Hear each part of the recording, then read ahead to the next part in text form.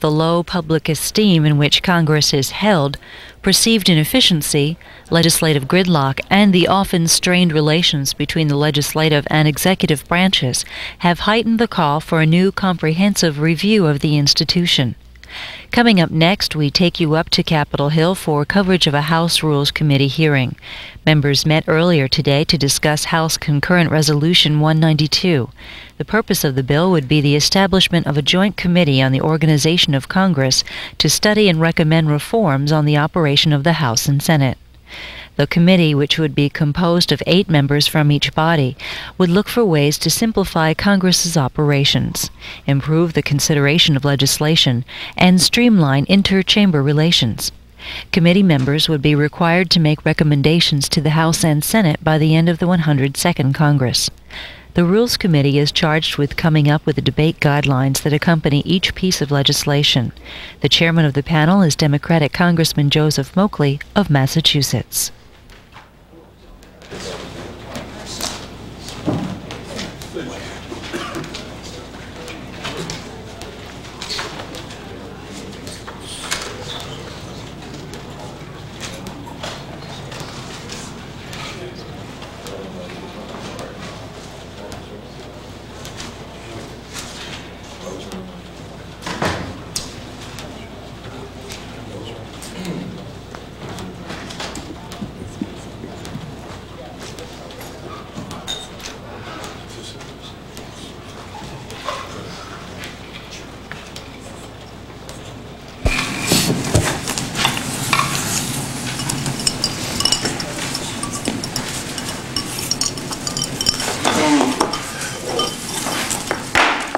The Rules Committee will now come to order. I want to be perfectly clear this morning that I don't care what Dan Quayle says, I still love Murphy Brown.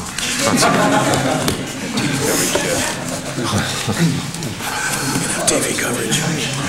I know. Today the committee will begin deliberations on H. Con. Res. 192, better known as the Hamilton-Gradison Bill, which would establish a temporary House-Senate committee to study and recommend reforms in the Congress. Although the bill does not outline specific areas for review, it's my understanding that it is the intent of the authors of the legislation that the new commission look into issues that fall under 5 broad categories. Mr. Chairman, excuse me, with all due respect, are we going to have the TV cameras on today? Or? I'm sorry. I think they're already on. Have to have a motion. I'm sorry. There's been a request for filming of today's proceedings. Is there any objection? Chair has none. I guess not. Excuse me for interrupting. That's all right. I should have made the motion first. To look into 5 broad categories: procedural reform, budget process reform, committee reform, oversight, and public perception. All of these categories, in my view, are legitimate and important areas for study. We should try to improve the way our legislative bodies operate. We should try to make the Congress more efficient. We should try to make this place more effective, and we should do whatever we can to restore public confidence in this institution. But in order to do that, we must proceed carefully. We must be sure that any reforms we accept are good reforms and actually improve the current conditions and not make them worse. And that requires a full and thorough and constructive debate on this matter, and that won't happen overnight. I know there's a temptation to move fast, to force a newly proposed commission to come up with an immediate list of reforms that we can quickly vote on. But quite frankly, I think that would be a mistake.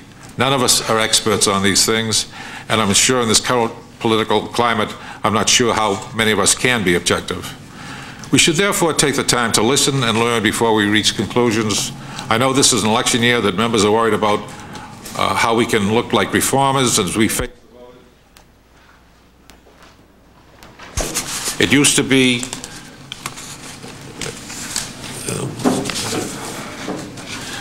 be that all we wanted to be was the education candidate or the jobs candidate. Now everybody wants to be the reform candidate, whatever that means. I know it's fashionable to bash Congress these days, and I know it's popular to blame the current system for all our problems and for our inability to get things done. But to be truthful, I think that it's a little more complicated than that. Perhaps our biggest problem is that we have a divided government, that we have a Republican president who wants to take us in one direction and a Democratic Congress who wants to go in a different direction. Let me be clear. I'm certain that any commission on reform that Congress approves can eventually come up with sound recommendations on how we can make this place better, and I welcome that. but I want to make sure that anything we ultimately do is dictated by what's best for this institution and for this country, and not by election year politicking. And I hope as we listen to the testimonies today that we can keep this committee, can keep all the 30-second political soundbites to a minimum. The C-SPAN viewers are not as interested in what we have to say as what our distinguished panel has to say. Mr. Solomon. Thank you, Mr. Chairman. And Mr. Chairman, first of all, let me welcome our distinguished guests who have been with us before, and particularly John Eldenborn, one of our former colleagues, who can certainly bear a lot of light on the problems that we have in the past. And secondly, Mr. Chairman, I want to commend you on scheduling these important hearings on the need to create a bipartisan joint committee on the organization of Congress to study the problems of this institution, and there are problems, and to make recommendations for its reform, and the reform is badly needed. I also want to commend the authors of this resolution, Mr. Hamilton and Mr. Gradison, on introducing it back in July of last year, and on their tireless efforts to bring it to this hearing process, and we'll hear from them tomorrow. As a co-sponsor of the resolution, as well as the author in February of last year of House Resolution 85 to create a similar House Commission on Legislative Process Reform, I think this day is really long overdue. But I commend both you and I commend the Speaker of the House for now recognizing the need to proceed with this critical task and to do it today. As you know, Mr. Chairman, when we both served on the Bipartisan Leadership Task Force on Administrative Reform earlier this year, it was the position of the Republican leadership that there should be some linkage between House administerial reform and procedural reforms. We felt that they should really go hand in hand. And the most the Speaker could agree to at that time, if you recall, was support for the creation of this joint committee and for a more immediate bipartisan reform effort to make recommendations to our party caucuses this year for consideration when we organize the 103rd Congress. And as the member who pressed the most on that task force for some real procedural reforms this year, I have submitted an amendment to this committee, to the Speaker, and to the Republican leader, and to the authors of this resolution, calling on the House membership of the Joint Committee to make such a recommendation as they deem appropriate for internal procedural reforms of the House no later than September 30th. And I'm flexible on that, Mr. Chairman. That date, if we want to delay it some in order to take out the politics, we could even move that up to October 31st. And by that time, certainly it could not interfere with any kind of election or could not be used for, partisan political purposes. It's my strong feeling and that of our leadership that we shouldn't have to wait for another year or even 2 years for Joint Committee final recommendations to begin improving the House. The House needs to be improved right now. There will be strong sentiment for immediate change when the new Congress convenes, as you all know, on January 3rd of next year. And I think we'd be really remiss in our responsibilities if we did not provide some kind of constructive proposals to address that mood and that need when we adopt our rules for the beginning of the 103rd Congress. Mr. Chairman and members, I will not take the time of this committee now to enumerate all of the changes which have been proposed by myself in my resolution or the Republican Conference in their resolution, but suffice it to say there is a growing bipartisan consensus that we have become muscle-bound by our burgeoning and bureaucratic system of really subcommittee government in which everybody has a piece of the action, but no one has any real power, purpose, or accountability except when it comes to protecting their own turf. And I know that's difficult. We must reduce the subcommittees, we must reduce the staff as good as they are, and we must reduce the multiple bill referrals, which we've just gone through with this energy bill yesterday, and we'll be debating here for the next 2 days. And we have to give the members fewer and more focused responsibilities if we are to legislate in a truly conscientious, deliberative, and responsive fashion. One specific change, which I have long favored, Mr. Chairman, in order to cut back on committees and subcommittees, is the creation of a joint committee on intelligence as recommended by Congressman Hyde and myself. And I think Mr. Bielenson is very much aware of these proposals as well. It would have the distinct advantage of eliminating the current duplication of effort by the two houses, of better overseeing the intelligence community, and of better protecting our national security secrets as well. It is my hope that the proposed Joint Committee on the Organization of Congress will take a real hard look at this proposal, since it is specifically charged in the resolution, which we're going to be acting on today, with improving the working relations both between the two houses and between the branches of government. And finally, in summation, Mr. Chairman, it is my hope that the Joint Committee will not be intimidated by those who are really wedded to the status quo, since it is clear to most people that we need a new Congress for a new century ahead of us. Too many reform efforts in the past have been undermined and they've been destroyed. You and I served on those committees by those who are more interested in maintaining their personal power than in strengthening the institution as a whole. And we must not let that happen again if we are to hold any hope of any kind of comprehensive and meaningful reform of this Congress, which is so desperately needed and demanded by the American people. So I really look forward to the testimony of our distinguished witnesses here today, and we're working on them about bringing back some real comprehensive reform. Thank you, Mr. Chairman. Thank you very much, Mr. Solomon. Mr. Derrick. Thank you, Mr. Chairman. First, let me say that I think that Congress is a very productive body and represents the wishes of the people of this country very well. We are not perfect, and we must always strive to become better at what we do. I first came to Congress in 1974 as a Watergate baby.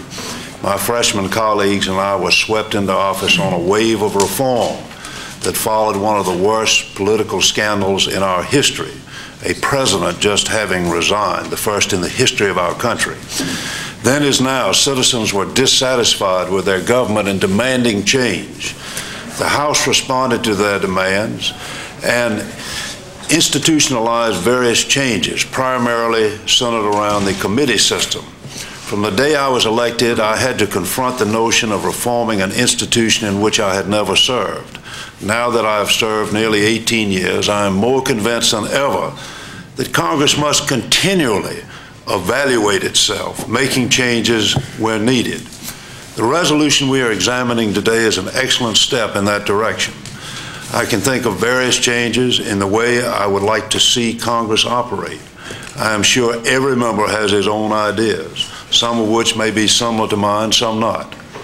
However, one thing we should bear in mind is that Congress, composed of 535 individuals representing 50 diverse states, will seldom work at lightning speed.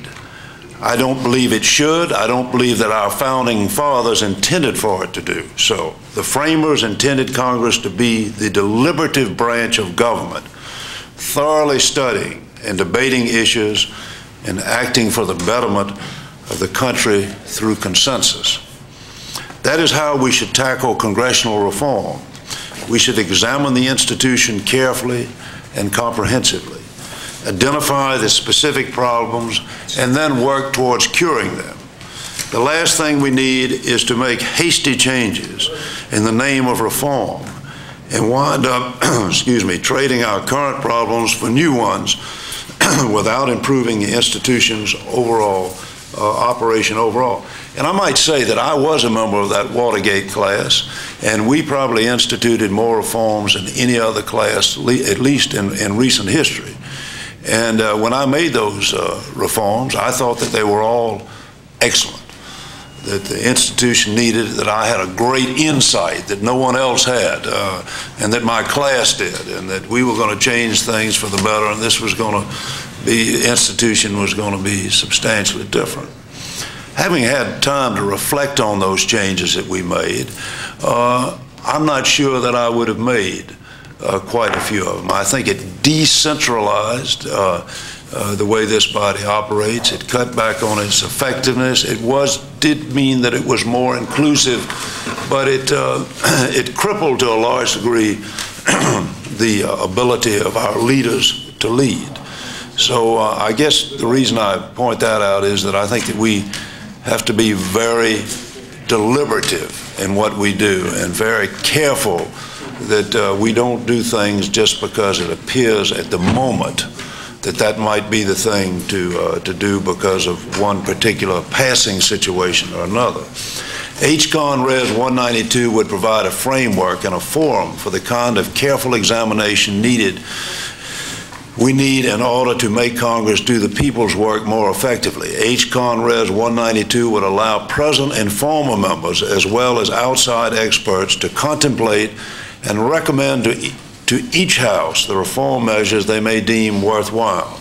Earlier this year, the House adopted a landmark administrative reform package. H-Con Res 192 would pick up where that reform left off, examining the procedural and structural operations of both houses of Congress and their interaction with the executive and judicial branches. H-Con Res 192 is a solid, bipartisan tool to continue the process of reform. And I thank my colleagues, Mr. Hamilton and I thank them, my colleagues, Mr. Hamilton and Mr. Gradison, for introducing it. So again, Mr. Chairman, I'm eager to hear from our distinguished witnesses on this most pressing issue, and thank you for convening this hearing. Thank you, Mr. Stark. Mr. Dreyer. Thank you very much, Mr. Chairman. I don't have a prepared statement, but I'd like to respond to a couple of things that I've already heard. And the chairman gave us the great admonition: the C-SPAN audience doesn't want to hear from us, they want to hear from you all. So I think that if one looks at what was just said by my good friend from South Carolina, we should be deliberative. And it's obvious that we can't deal with this reform issue overnight. But the experience that this committee had yesterday was something that was clearly unprecedented in my time here, and I don't know when I've ever heard of an instance where 9 committees played a role in one piece of legislation. And we had the distinguished Republican Chairman Emeritus of the committee, Mr. Quillen, say, haste makes waste. Last night when we were caucusing in a bipartisan fashion, Mr. Moakley's office, he made it very clear that we should not be ramming through this energy bill as we now are. And it seems to me that as we look at these reforms, yes, Butler is absolutely right. We should be deliberative. But at the same time, it seems to me that as we look at what many are predicting will be an unprecedented number of new members coming to the House and the Senate in January of 1993, I believe that we have no choice other than to put in place some kind of package which will take the recommendations, which I understand Mr. Ornstein plans to have by this fall, I hope, so that we could take action and be ready to hit the ground running when this new 103rd Congress takes office. So I look forward to that, and I look forward to the testimony of our witnesses. Thank you, Mr. Chairman. Thank you, Mr. Dreyer. Mr. Bielenson. Thank you, Mr. Chairman. I don't have a prepared statement either, other than to say, if I may, that I think we obviously do need to institute some reforms around here, and I welcome this opportunity, as I'm sure all of my colleagues from both parties do, to take a look at this resolution, to pass it in some form, and we look forward to the results of whatever this joint committee comes up with. I would like to say that despite the fact that we obviously have to make improvements around here in the Congress, should point out that which I suppose everybody really is aware of, that it's not just the Congress that's at fault.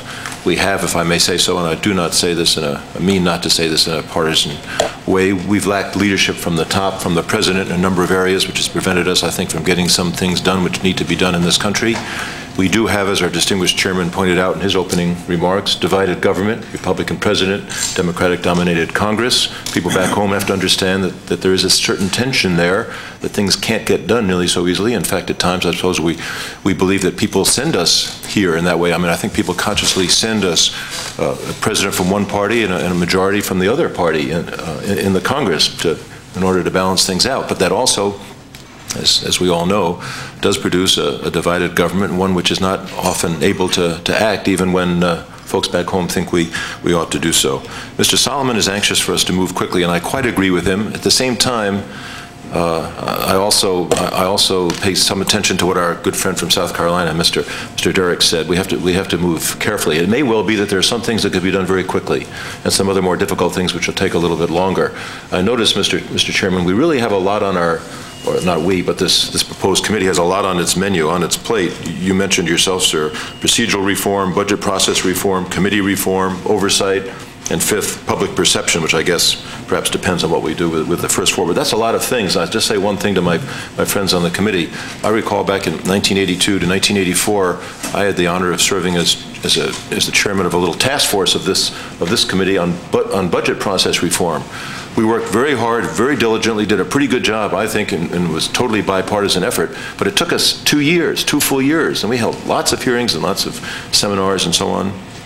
Just on budget process reform. So it may well be that when this committee is put into operation, as we all hope it soon will be, perhaps it can divide up its work. Perhaps some things can be done more quickly than others, but things that need to be looked at particularly carefully may take a little bit longer, and I don't think we should hurry them along any faster than they ought to be. As long as we are involved in the process of fixing the place up and start making some progress along the way, I think that's enough, and I don't think we should push it too quickly, except there, as I suggested earlier, there may well be some relatively simple, perhaps relatively modest, but useful things that we can do very quickly. Thank you, Mr. Chairman. Thank you, Mr. Bielenson. Mr. Gordon. As my friend from California suggested, I think that we should be listening more than talking here, and I'm anxious to hear this very distinguished panel get started. So I'm just going to very briefly say that I think these are important hearings, because I think the public demands that this institution work better, and it needs to work better. And I think it's also important because we have seen this year the largest number of members of Congress choose not to run for re-election in modern history. And I think there's a reason for that. And that reason, to some extent, results from the job as a member of Congress now has become a 7-day-a-week, 12-month-a-year job, which our constituents are demanding our attention day in and day out, and so are our legislative bodies here. And that's not so bad. But then you put on top of that not only ourselves, but also our families are in a fishbowl of the public, whether it's the media or whatever, day in and day out, 24 hours a day. That raises the stake a little bit more when you're, as a friend of mine the other day was telling me about a bus driver that was taking their small child to school, was talking about their father being a member of Congress and making some derogatory remarks. That raises the stakes. But that's fine. That's what we're here for. If we feel like we're getting something done, and by and large, I think there is an enormous amount of talented individuals here on both sides of the aisles that may have differing opinions, but their, I guess, common denominator is a patriotism and a really desire to see their country move forward in the best possible way. But when you feel like that you're not making a difference, and when you feel like you're being bogged down day to day in the legislative process, then you wonder, is it worthwhile? Is it worth the sacrifices? It is if you're getting something done. I've had a very productive legislative year, and it really gives me a new enthusiasm. But if I hadn't had those successes legislatively, it would just about wear you down. And so I think we're seeing so many of our colleagues leave because they are being worn down, because they're not getting something done. And I think that that's why this hearing is so important, so that we can get the body moving better for the public, and we can get the body moving better so that the talented folks within will want to stay and do the good job that they're capable of. And so I'm glad you're here, and I'm looking forward to hearing what you say. Thank you very much, Mr. Gordon. We'll start now hearing from the witnesses on H-Con Res 192 from the Rules Committee, and it's my pleasure to introduce Norman J. Ornstein, resident scholar of American Enterprise Institute, and Dr. Thomas E. Mann, Director of Governmental Studies at the Brookings Institute. Gentlemen. Thank you, Mr. Chairman. It's always a pleasure and an honor to be in front of the Rules Committee, and particularly today for us to be here to testify on House Concurrent Resolution 192.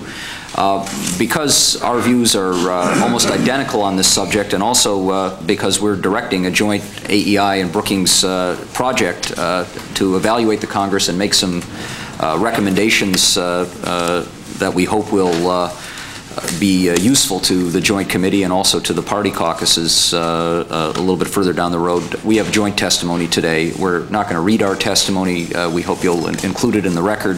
Without objection, the gentleman's both statements will be included in the record. Thank you. I'll make a few brief comments, and then Tom will as well.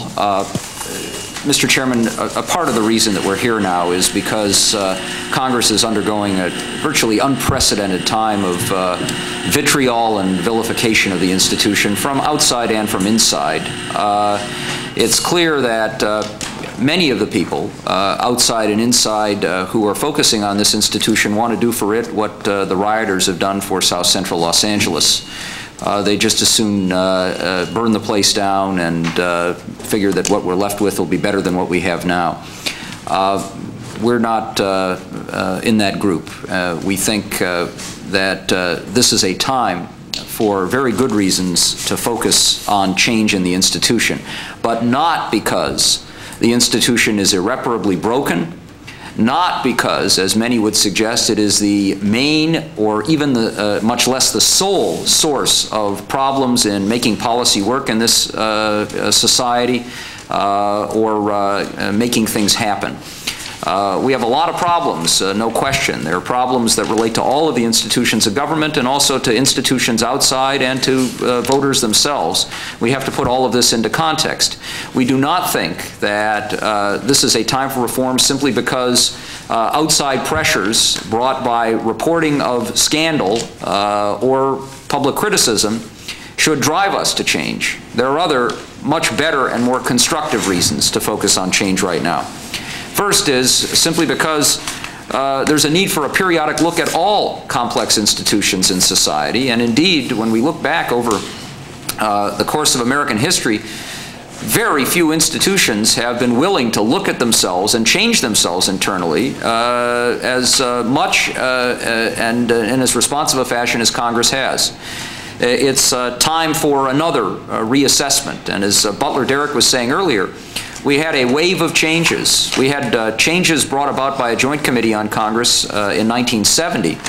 We had a series of changes that began in the late 60s that culminated with the class of 1974. And it's time to reassess the previous generations of reform, look at where we are, what worked, what didn't, what's been changed since then, and try and strike an appropriate kind of balance, learning from the past and helping it build towards a better future. I think there's another good reason for looking at the institution right now, and it's a reason, as we suggested the last time we were here before the committee, for looking at all of our institutions of government. We are in a post-Cold War world, and most of the basic structures of the federal government were really set in place in the aftermath of World War II with an eye towards the Cold War. Some of those institutions really need to be looked at simply afresh because the world has changed. The emphasis, the policy directions that we're taking may have changed. Some of the institutions that we've set in place, the way in which we look, for example, at international economic policy, clearly is based on a vision of the past where this was not an essential element, and now it is. There are other areas that are fragmented because they weren't critical issues, and now they are more, and we need to do that as well. And clearly, too, today we have more problems of communication between the branches, not just between Congress and the executive, but between Congress and the courts, with the courts playing an increasingly assertive role in interpreting what Congress is doing, and not, as they often say, deferring to congressional judgment. We've got to rethink all of those things. So for all of those reasons, we commend the initiative taken by the original four co-sponsors of this concurrent resolution, Representatives Hamilton and Gradison, Senators Bourne and Domenici, and we urge you to report it favorably to the House and make whatever modifications you see as necessary to make it work. Just a couple of additional points. We also believe that it's worth taking a look at Congress because there are a lot of myths floating around out there about the Congress. What it's supposed to do, it is not, as several of you have said, supposed to be simply an efficient processor of the laws. It's not supposed to act just like that on legislation. It's supposed to take into account the wide-ranging views that exist in this disparate society. We also believe that we've got to take a careful look at political parties and think through what the role of parties and their leaders ought to be. we've got to go back and look at the balance between decentralization and centralization that exists, knowing that today we've got a degree of partisan tension in this institution that needs to be addressed. And it may be the way to address it is to build stronger parties, perhaps ironically in both cases, and to work at building stronger leaders. And one other point finally here. Clearly, we should not be doing this in response simply to public opinion, as I've suggested earlier and as you have as well. But we know we've got another problem now, I believe, which is that the opinion leaders in the society have turned in many cases against Congress now. Close observers and those who have been around this institution before, who have always felt a greater appreciation for the sophistication of its operations, for the different needs and pushes and pulls that members have had, are getting caught up now in this fervor of Congress bashing. Looking at the institution now in a serious way is something that I hope will not so much alter the public view, and there's always an undercurrent of distaste for Congress and bashing of politicians, but bring a lot of those opinion leaders back to appreciating the important intrinsic role that it plays in the institution. And let me turn now to my colleague. Mr. Mann. Thank you. Mr. Chairman, Excuse me. We're going to keep going, so some of us are going to come run vote and come right back. Okay. Delighted to be back with you. The last time I was here, I voiced some skepticism about a congressional question period, and at the end of our discussion indicated that I thought a much more constructive and serious effort was brewing in the form of the Hamilton-Gradison resolution, and I'm happy to appear here this morning to testify on behalf of it. Now, let's be honest, we wouldn't be here if Congress wasn't under siege. The point, though, is not to do it as a way of rescuing Congress from its abysmal public standing now, because the odds are it won't do it. That is, the chances are you're not going to be able to make organizational procedural changes in a way that's going to transform public views of the institution.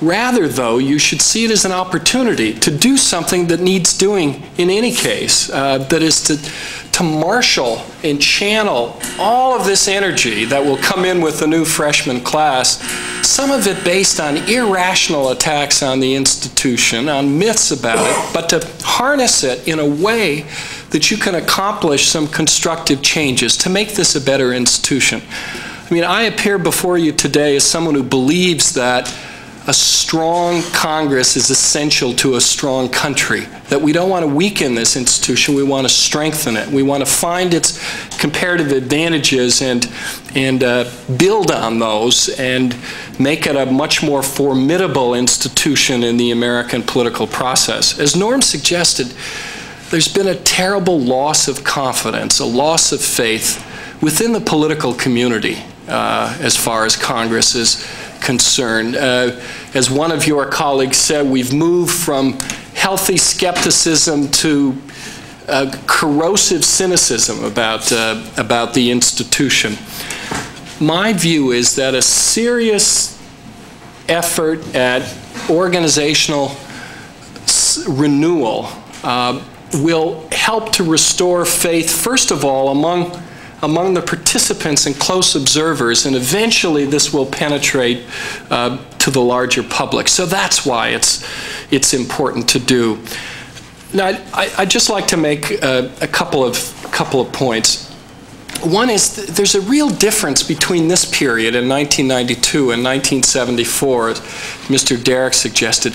Back in '74, there was a clear diagnosis as to what was wrong and a prescription as to what to do. There was a good deal of agreement about the institution's problems and the ways of dealing with them. I would suggest to you there's no such agreement today on what's wrong and how to fix it. And therefore, a deliberate effort at organizational and procedural analysis is prerequisite to taking the steps that are essential for getting something done. of a very constructive sort.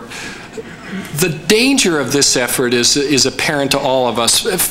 I mean, we understand the reluctance of some members to engage in this kind of effort. Sometimes it ends up reinforcing criticisms and stereotypes rather than dispelling them. There's plenty of history of reform efforts that have failed. A lot of members would like to push this to the side, roll up their sleeves, and deal with the problems themselves.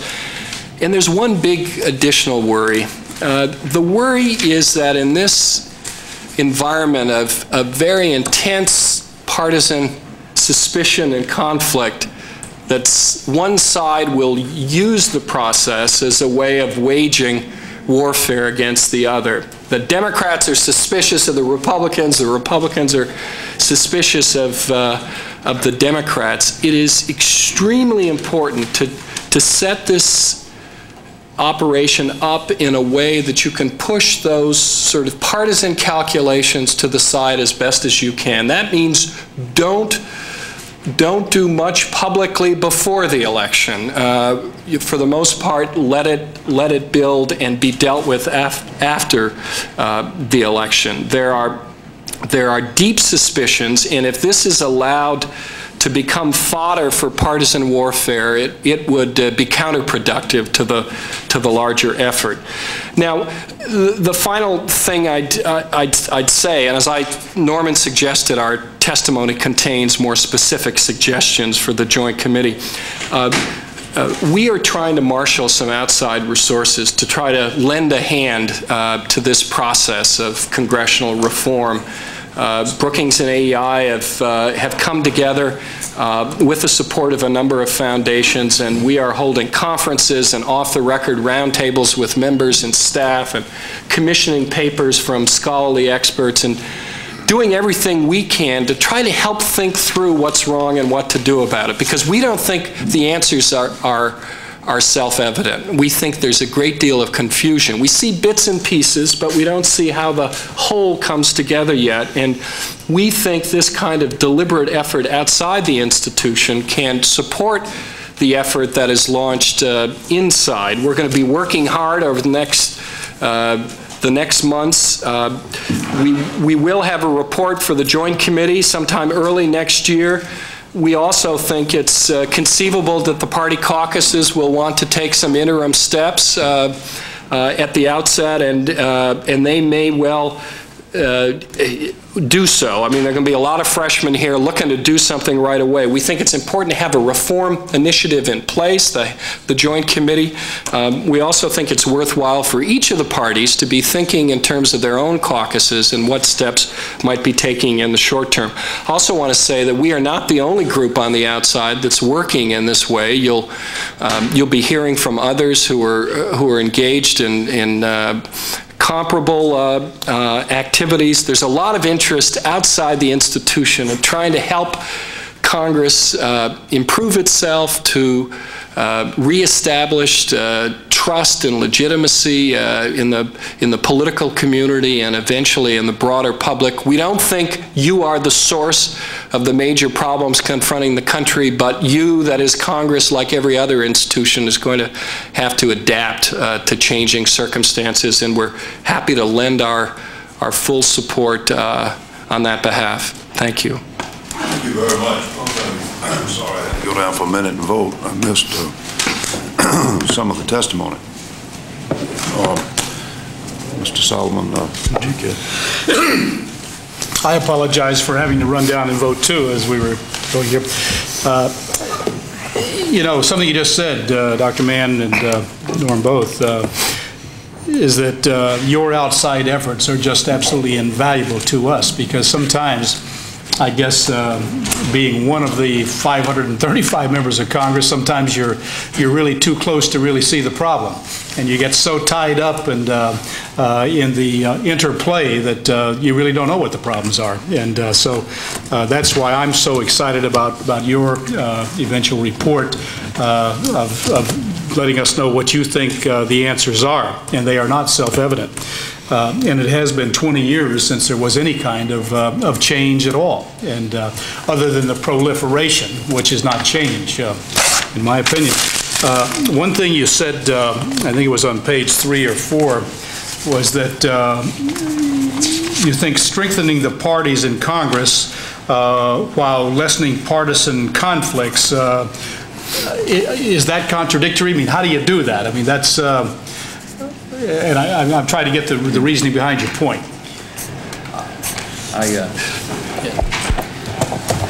I don't think it's contradictory necessarily. In fact, I think part of the problem that we've had here, there are many reasons for the increased partisan tensions that we have here in the House, and we all know that they're here. There's been a corrosion in trust between the parties here. Part of it has to do with simply having 12 consecutive years of divided government. It's that lengthy, continuous time that makes a difference. But I think part of it also has to do with basically the weakness of central leadership within the parties. That it's not clear who can make a deal and make it work anymore. It's too easy for freelancers on the outside to throw grenades and disrupt the entire process. And once that begins, it gets into a very bad and what we've seen an inexorable downward spiral. I've likened this sometimes to the movie and the book, The War of the Roses, where two partners in a process begin to have a falling out, and it just gets worse and worse until they become single-minded in their desire to get at the other.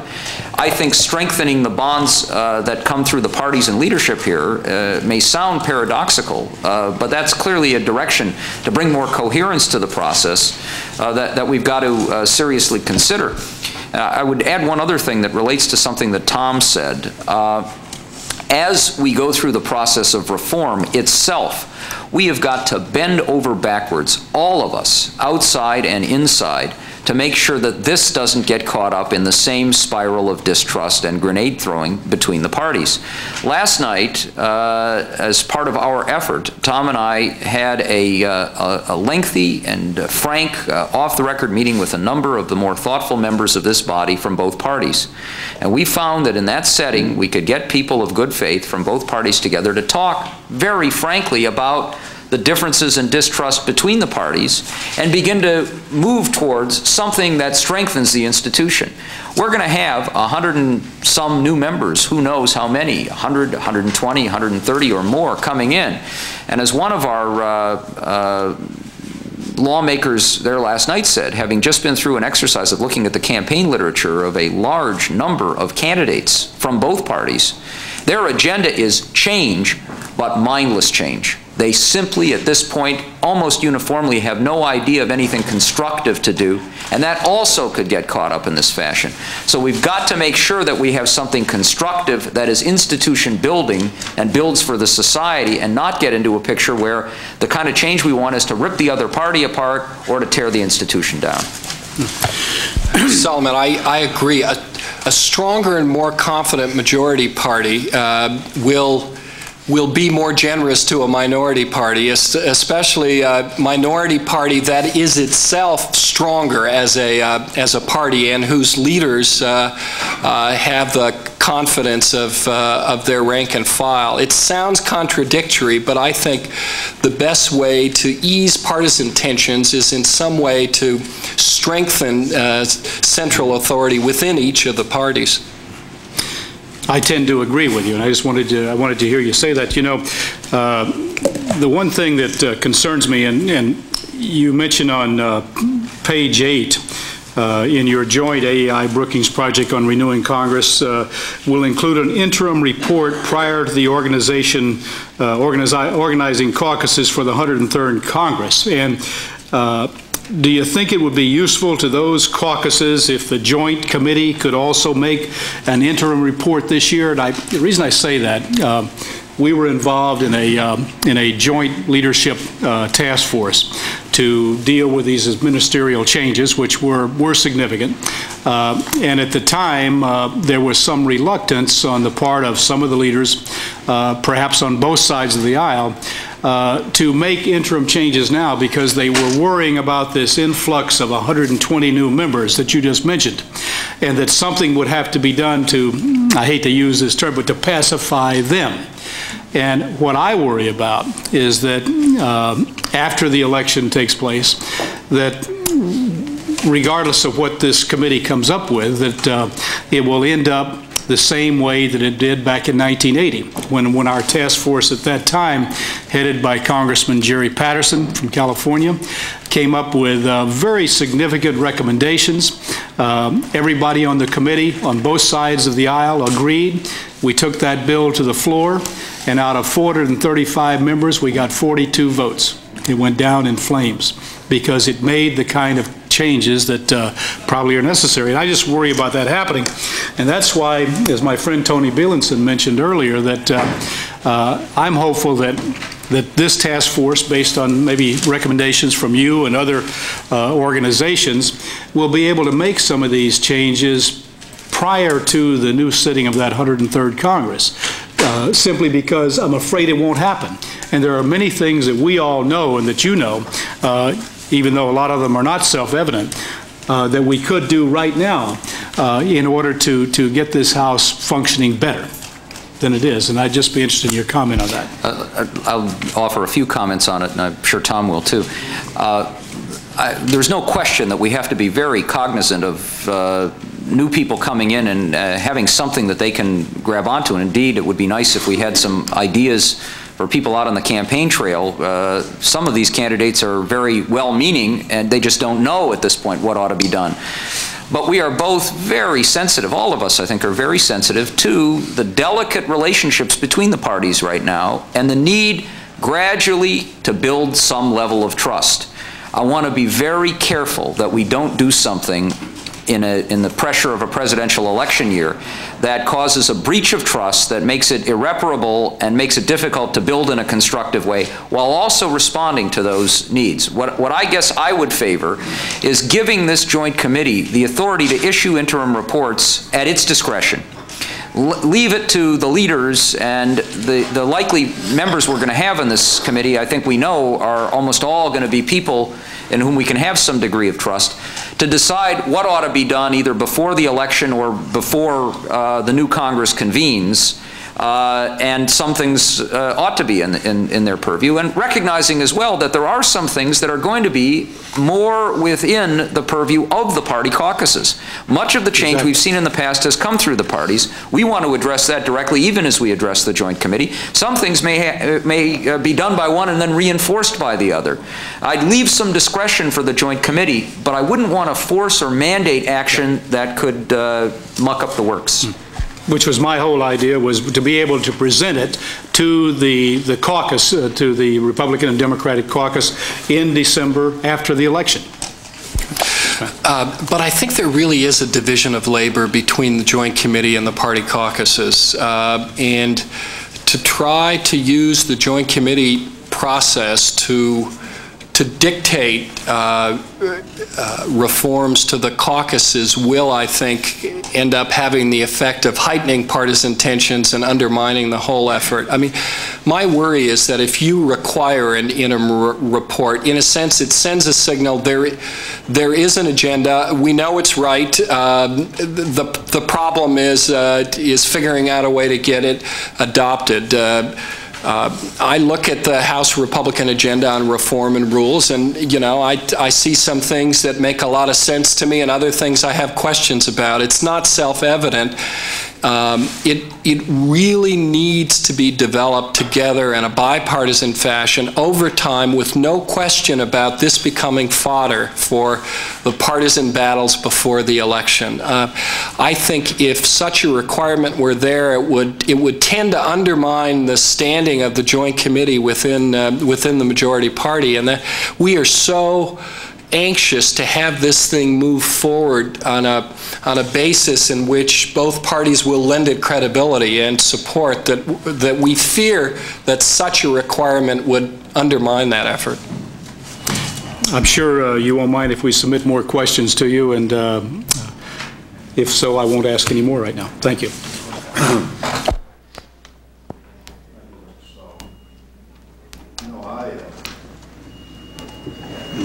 I think we're doing the right thing, and I think that if it's possible for us to come up with some plan that would be available, as new members come in, that we would guide them in both caucuses. I think it would be very positive.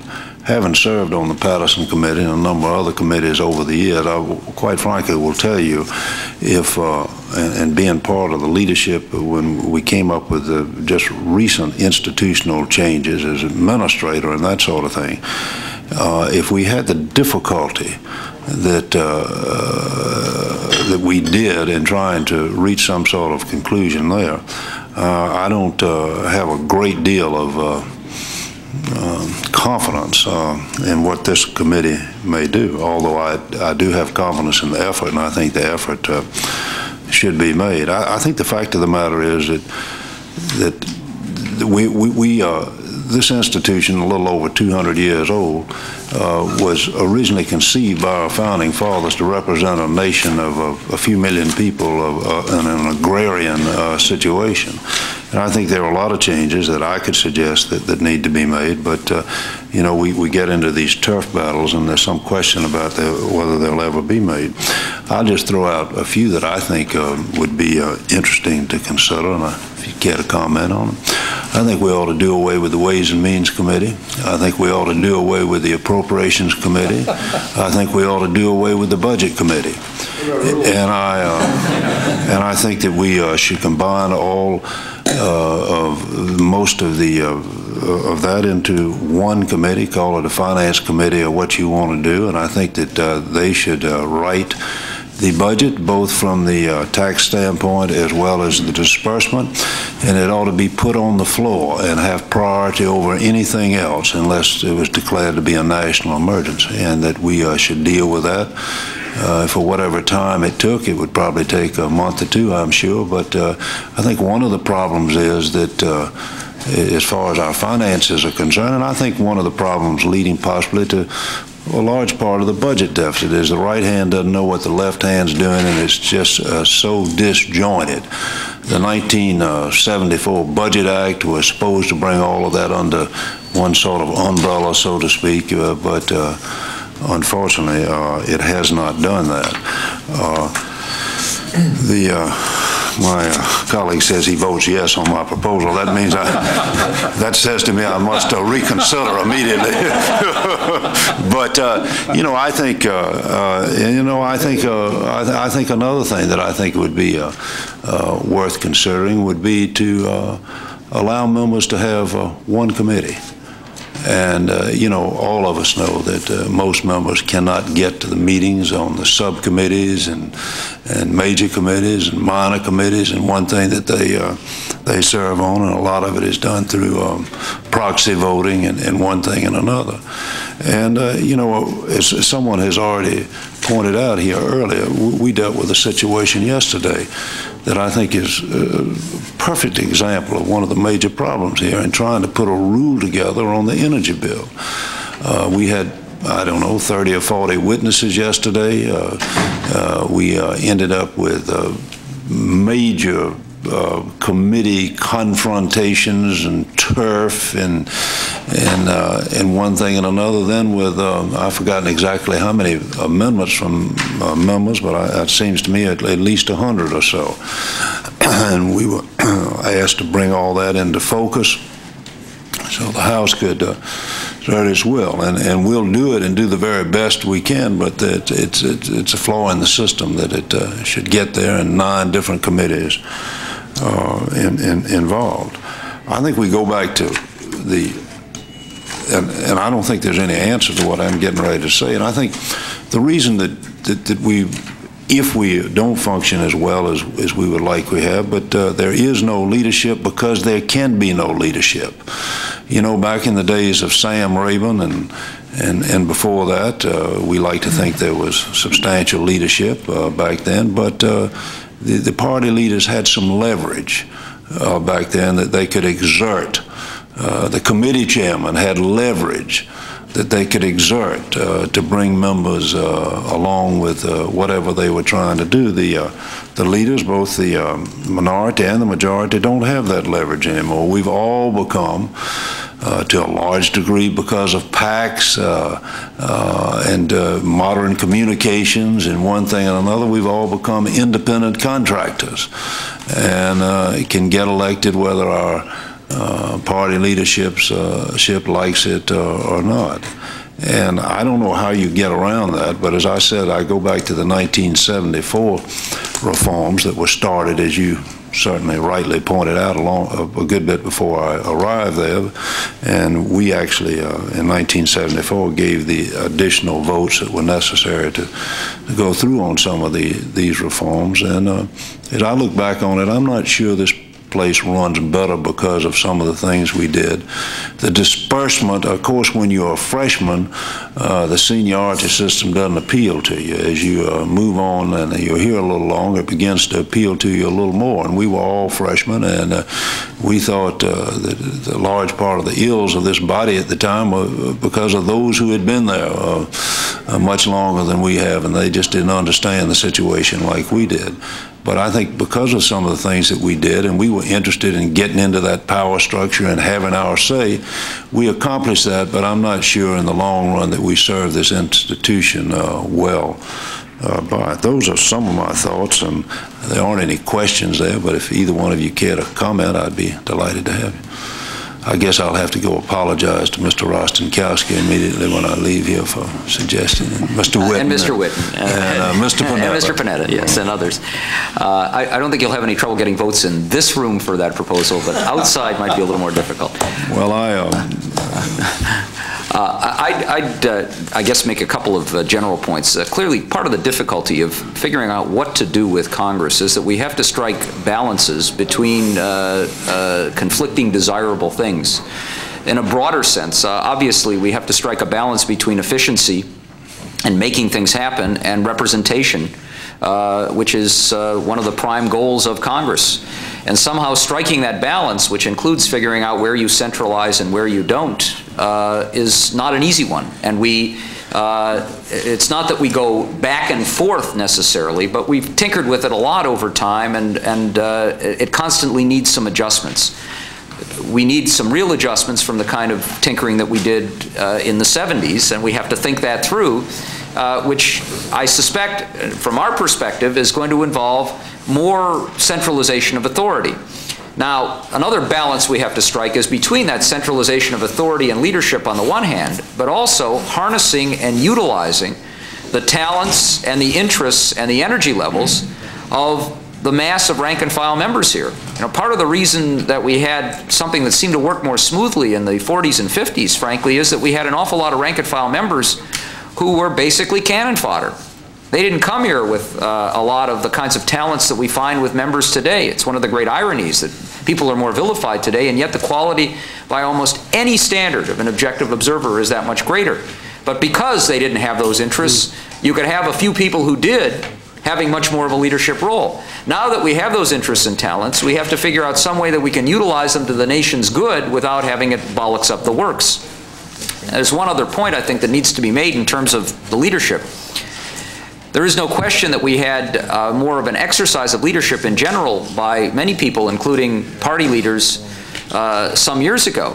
But ironically, the changes of the early 1970s not only decentralized authority, they also gave more formal powers to the Speaker and to other leaders.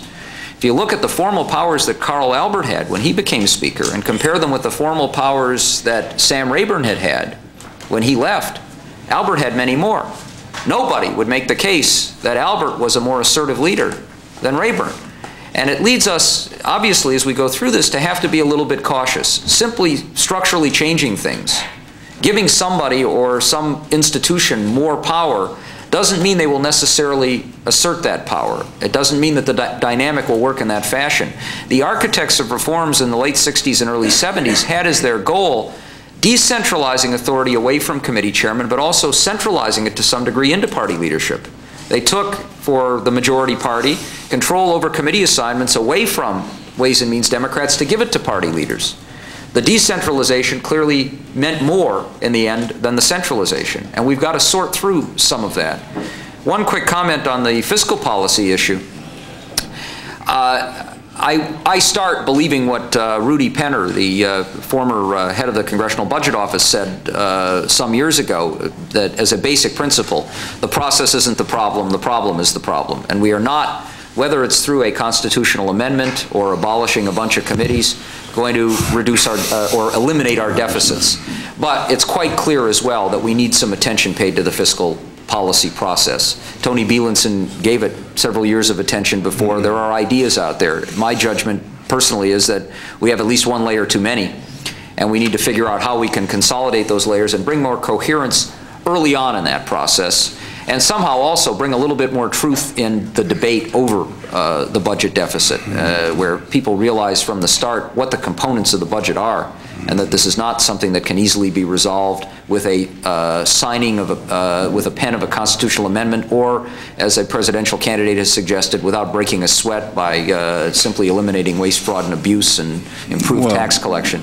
We need to do something there, and maybe structural changes can move us at least a bit in that direction. You and I, we certainly understand. Congress will not do what it will not do, and regardless of what the procedural process is. And, you know, I've been here long enough. We were going to balance the budget with the Budget Act back in 1974. We were going to do it again in '81 with Graham Latta.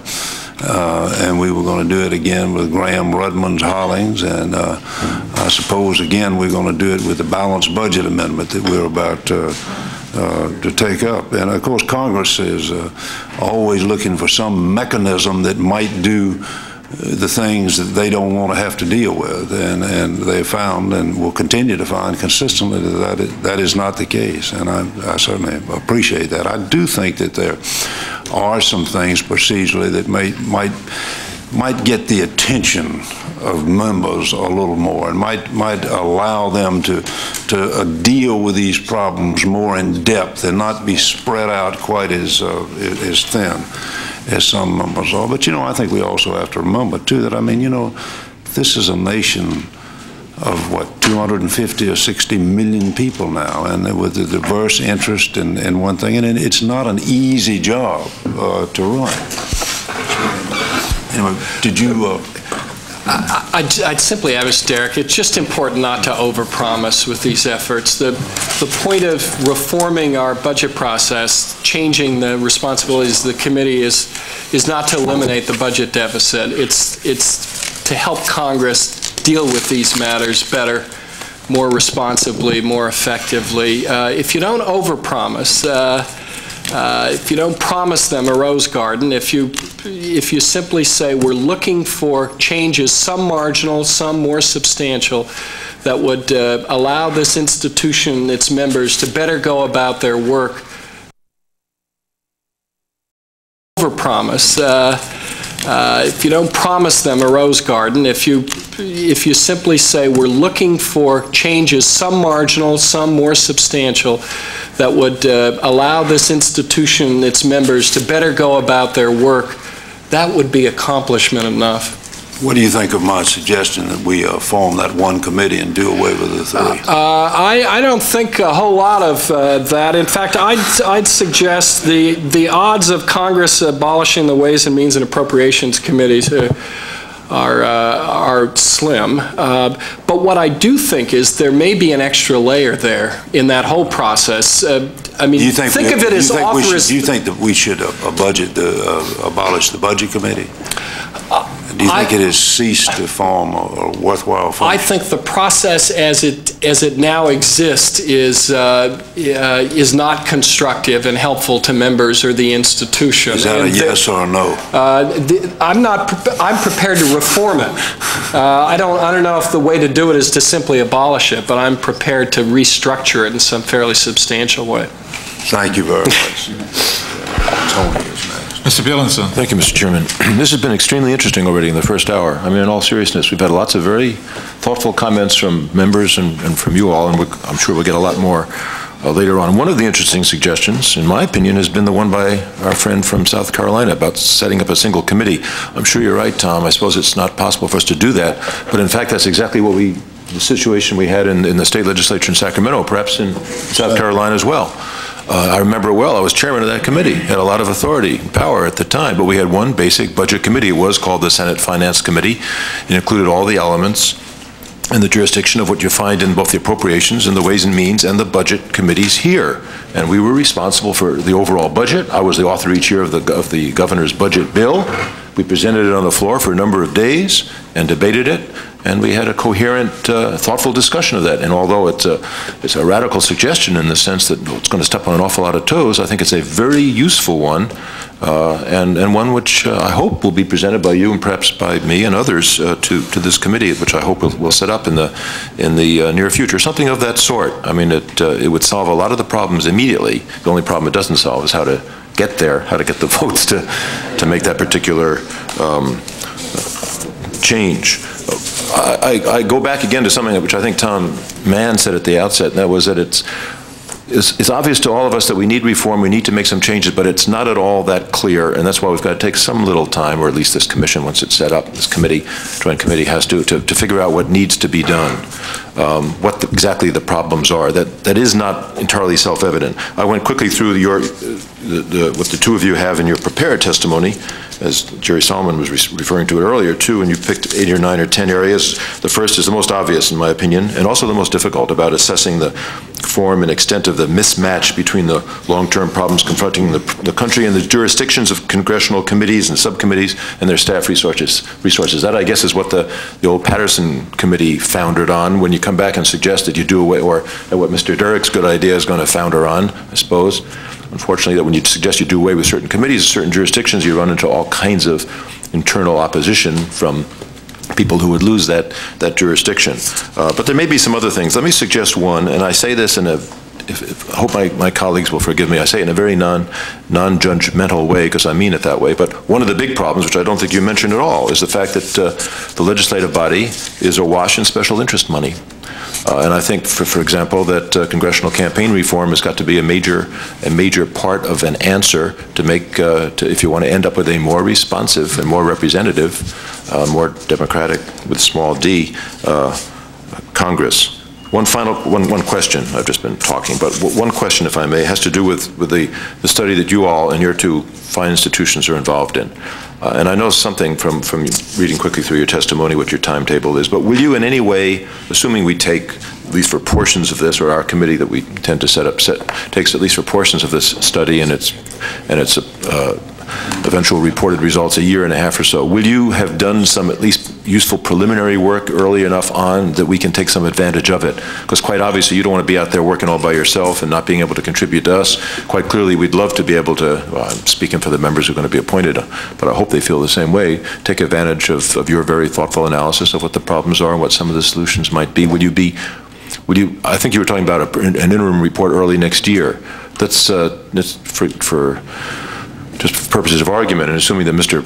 Solomon is right, which I believe he is, and as you all yourselves have suggested, that it would be useful for us to have at least a package of some, even if it's just modest suggested reforms, ready for the new class of 100-odd people next year. Would you be in a position to be able to be of help to our people on our joint committee sometime before the end of the year with respect to some of your early suggestions, perhaps? Yes.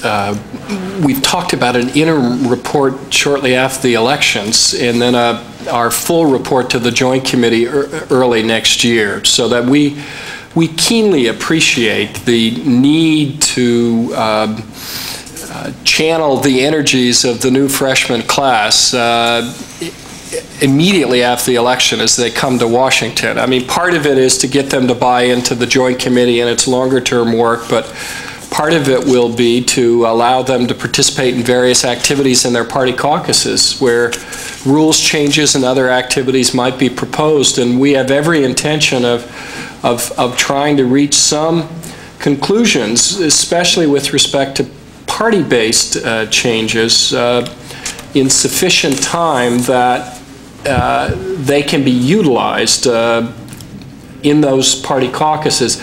The other thing, Tony, that I'd say is that our intention, hope, is to is to be in touch with this joint committee from the outset. I was going to ask you share about that. with them and the staff the fruits of our work and our own thoughts. We could probably save some money on staffing if we could take advantage of you and your foundation support. One final statement question, if I may, Mr. Chairman. Forgive me for taking so long. This is, as I said, is to begin with a statement, but I hope that you folks will concentrate on what you think really ought to be done and not worry overly, not that you shouldn't quite obviously, and since you're learned observers of this process and know as well as we in many cases what the possibilities are. Don't worry, I would hope that you don't worry overly about exactly what's politically possible to do.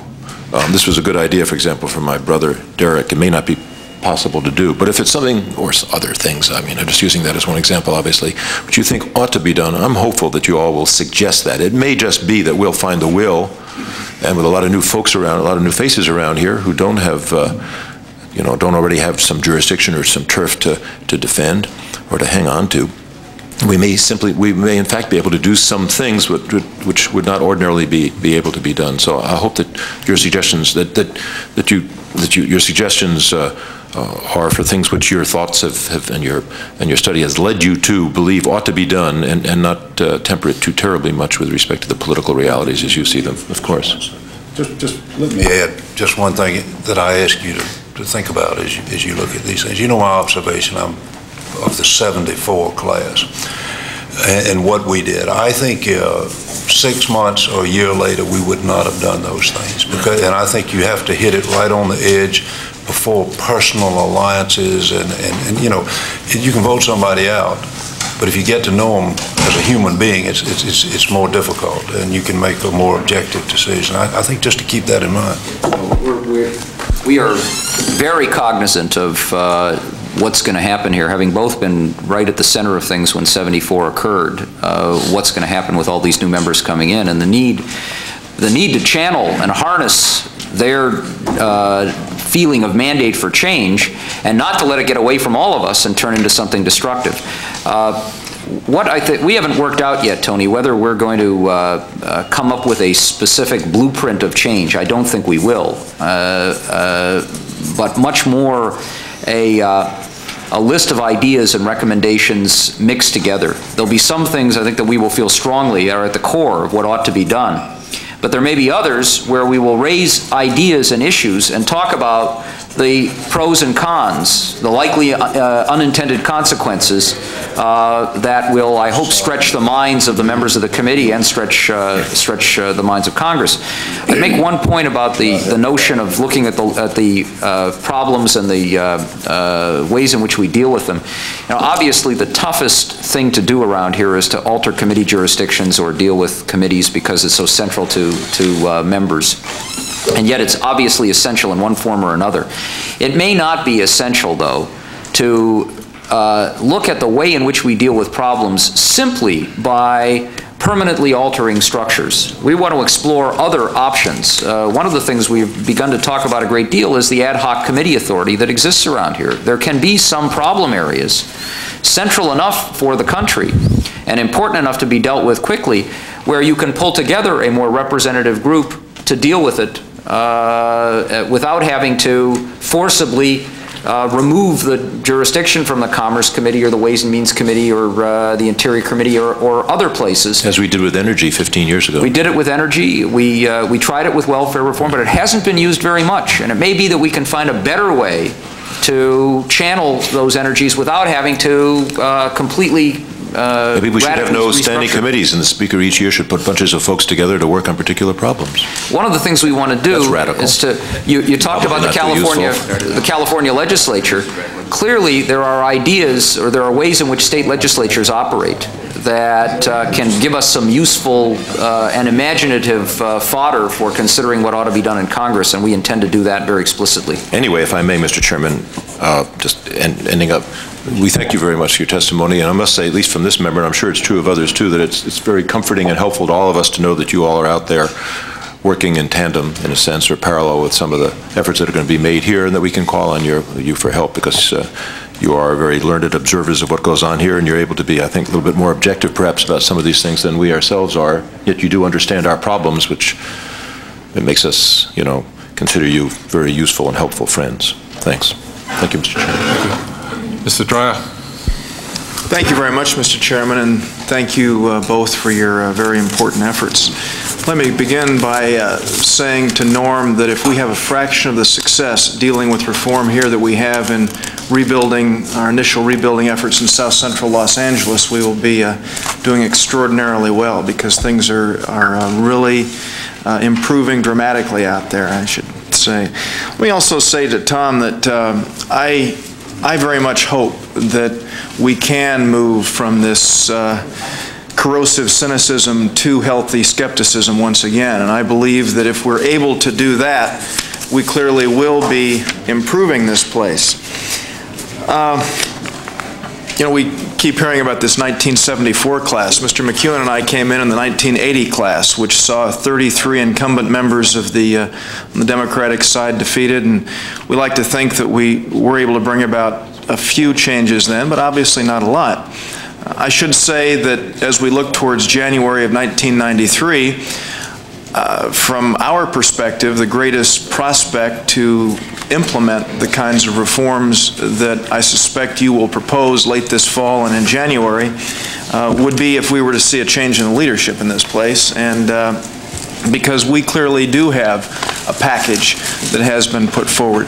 I'd like to first ask of you, Tom, you said there's some things in the Republican package which make sense and some which you don't support, and I wondered if you could outline a few of those for us. Actually, I don't feel able to do that. I don't have them in front of me, and I haven't done a serious analysis such that I'd like to go on record now reacting to them. I think I said that in the context of there being an explicit agenda that the minority party in the House has with respect to reform, and it inevitably elicits a partisan response from the majority party if proposed en masse. And I thought that it was prudent to begin this process in as bipartisan a fashion as possible, to in effect not sell the package or push the package down the other party's throat, but to convince them that it's the right thing to do. And you do that the old-fashioned way, piece by piece, making the argument for it, pointing out the problems, and selling the solution. So that was really the gist of my response to Mr. Solomon. As we look at some of the specific proposals which have come forward, you, Tom, have responded to Butler's comment about the issue of one finance committee for the House. How do you respond to? They're not going to do that until 1 o'clock, they said. The question of one committee per member. I mean, before I joined this committee, I was on about a half a dozen subcommittees, and it was very difficult to, as Butler said earlier, participate in all of this work. And I know that there are many members who sit on standing committees today who would not like to give them up, but if we do in fact have 150 new members, and they, as my colleague Vin Weber said, they will be elected on the platform of change and reform, maybe the idea of one committee per member, or as Tony has just said, maybe having the Speaker establish standing committees to take on the crises that we face, the challenges that we face, might be a good way for us to go. How do you respond to the one committee idea?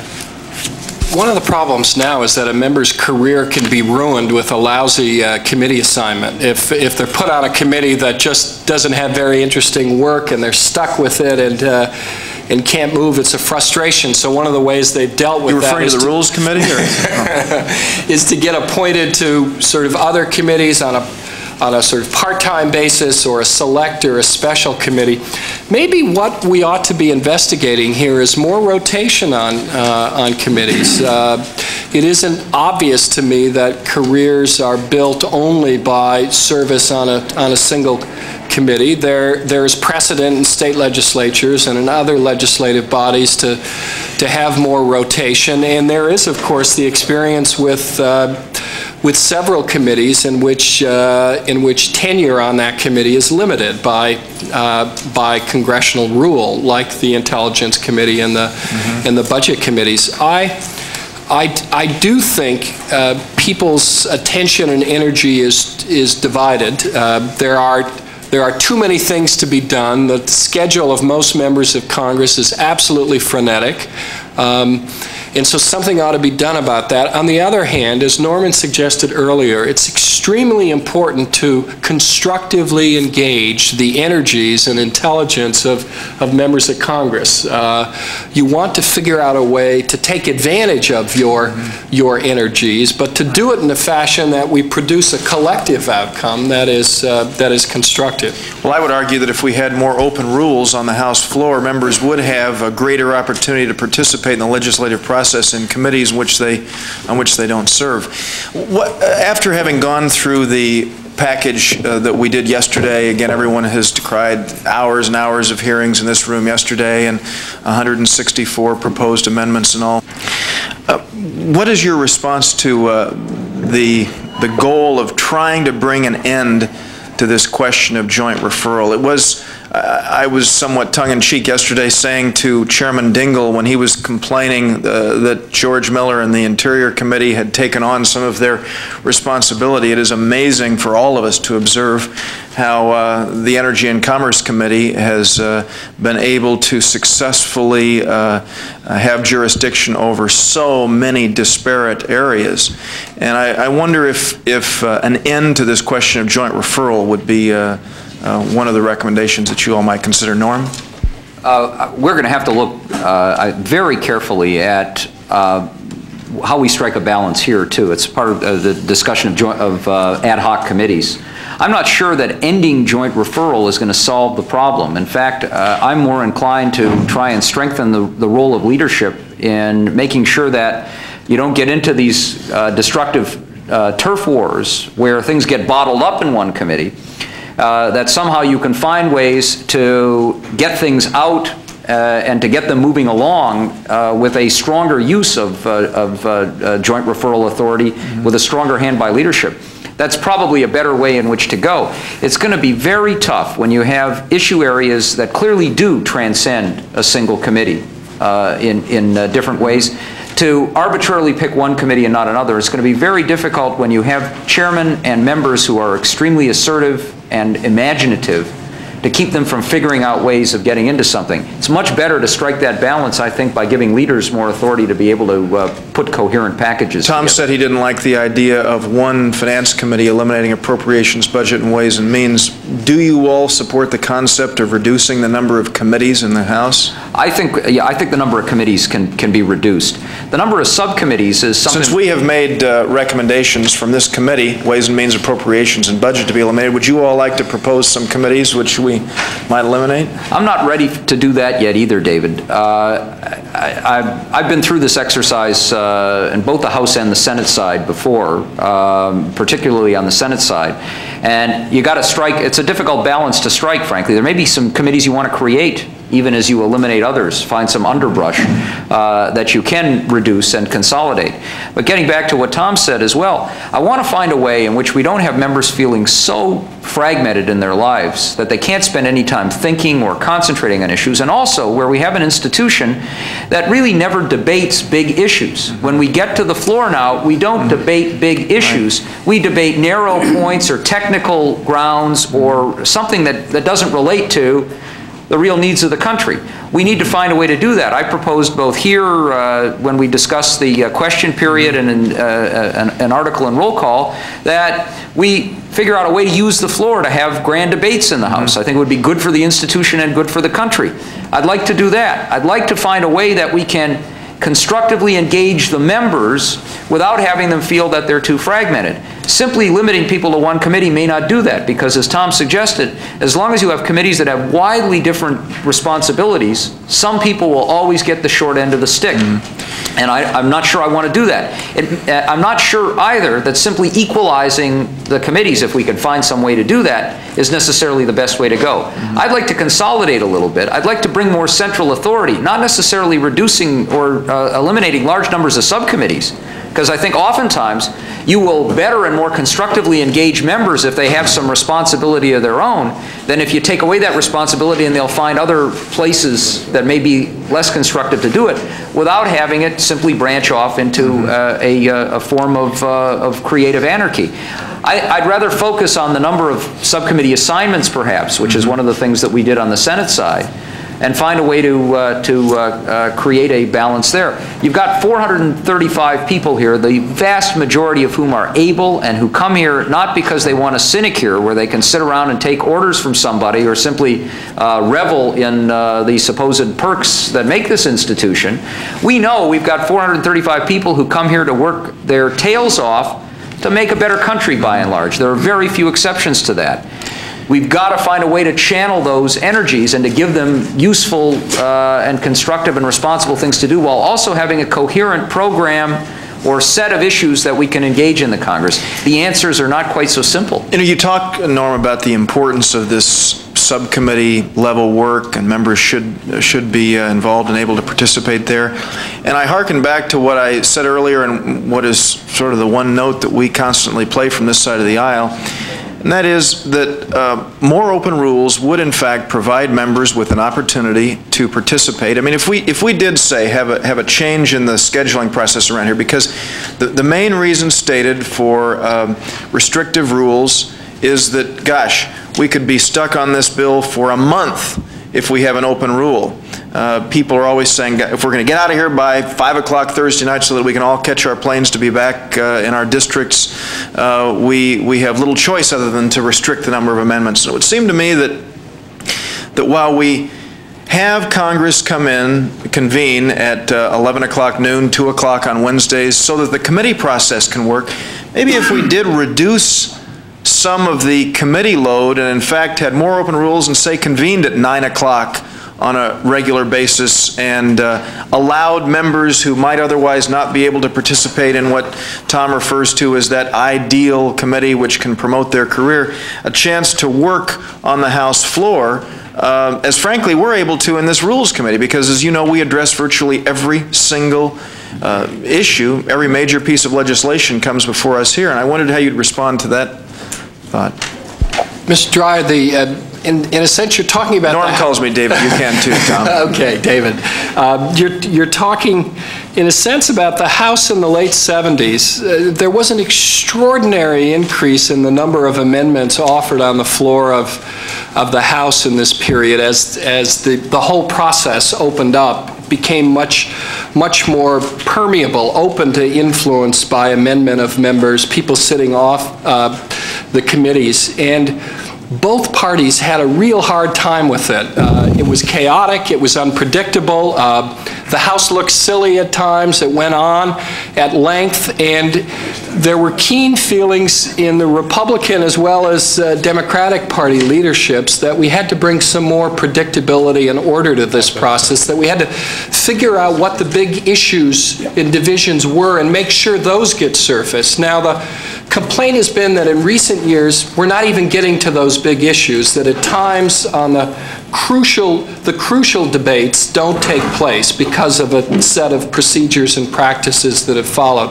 I'm sympathetic to that critique, and we will certainly be working hard in our project to figure out ways of getting debates on major questions of public policy, but I, for one, do not want to see the House return to the day when it looked more like the Senate than the House, in which it was every individual, man and woman, for himself or herself on the floor. It was unpredictable, it was chaotic, and it was not good public policy making. The fact is we need a division of labor between committees and the floor. The House is strong because it has a division of labor. You don't want to weaken committees. You want to figure out how to strengthen them, but then to have the appropriate balance between the floor and those committees.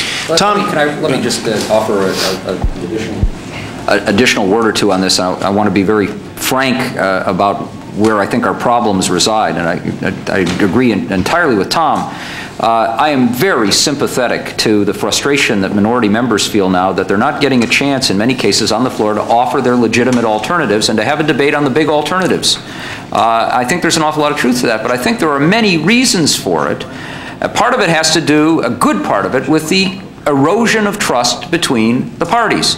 Democrats feel, and they have some very good reasons to feel that way, that oftentimes amendments that are offered for reasons of trying to embarrass them or fry them, as one member said to me on the floor.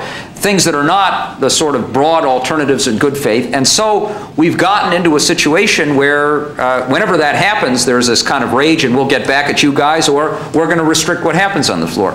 If we can strengthen party leadership so that we know that when we debate large issues and we have amendments on the floor, that in fact what we're going to get are really good faith amendments on both sides or alternatives, I think we will have an opportunity here to open things up a little bit more, and open them up a little bit more. Open rules, per se, I think would not be a good direction in which to move in a general sense. First of all, there are lots of policy issues that all of us know about that would pass unanimously on the floor that would not be good public policy.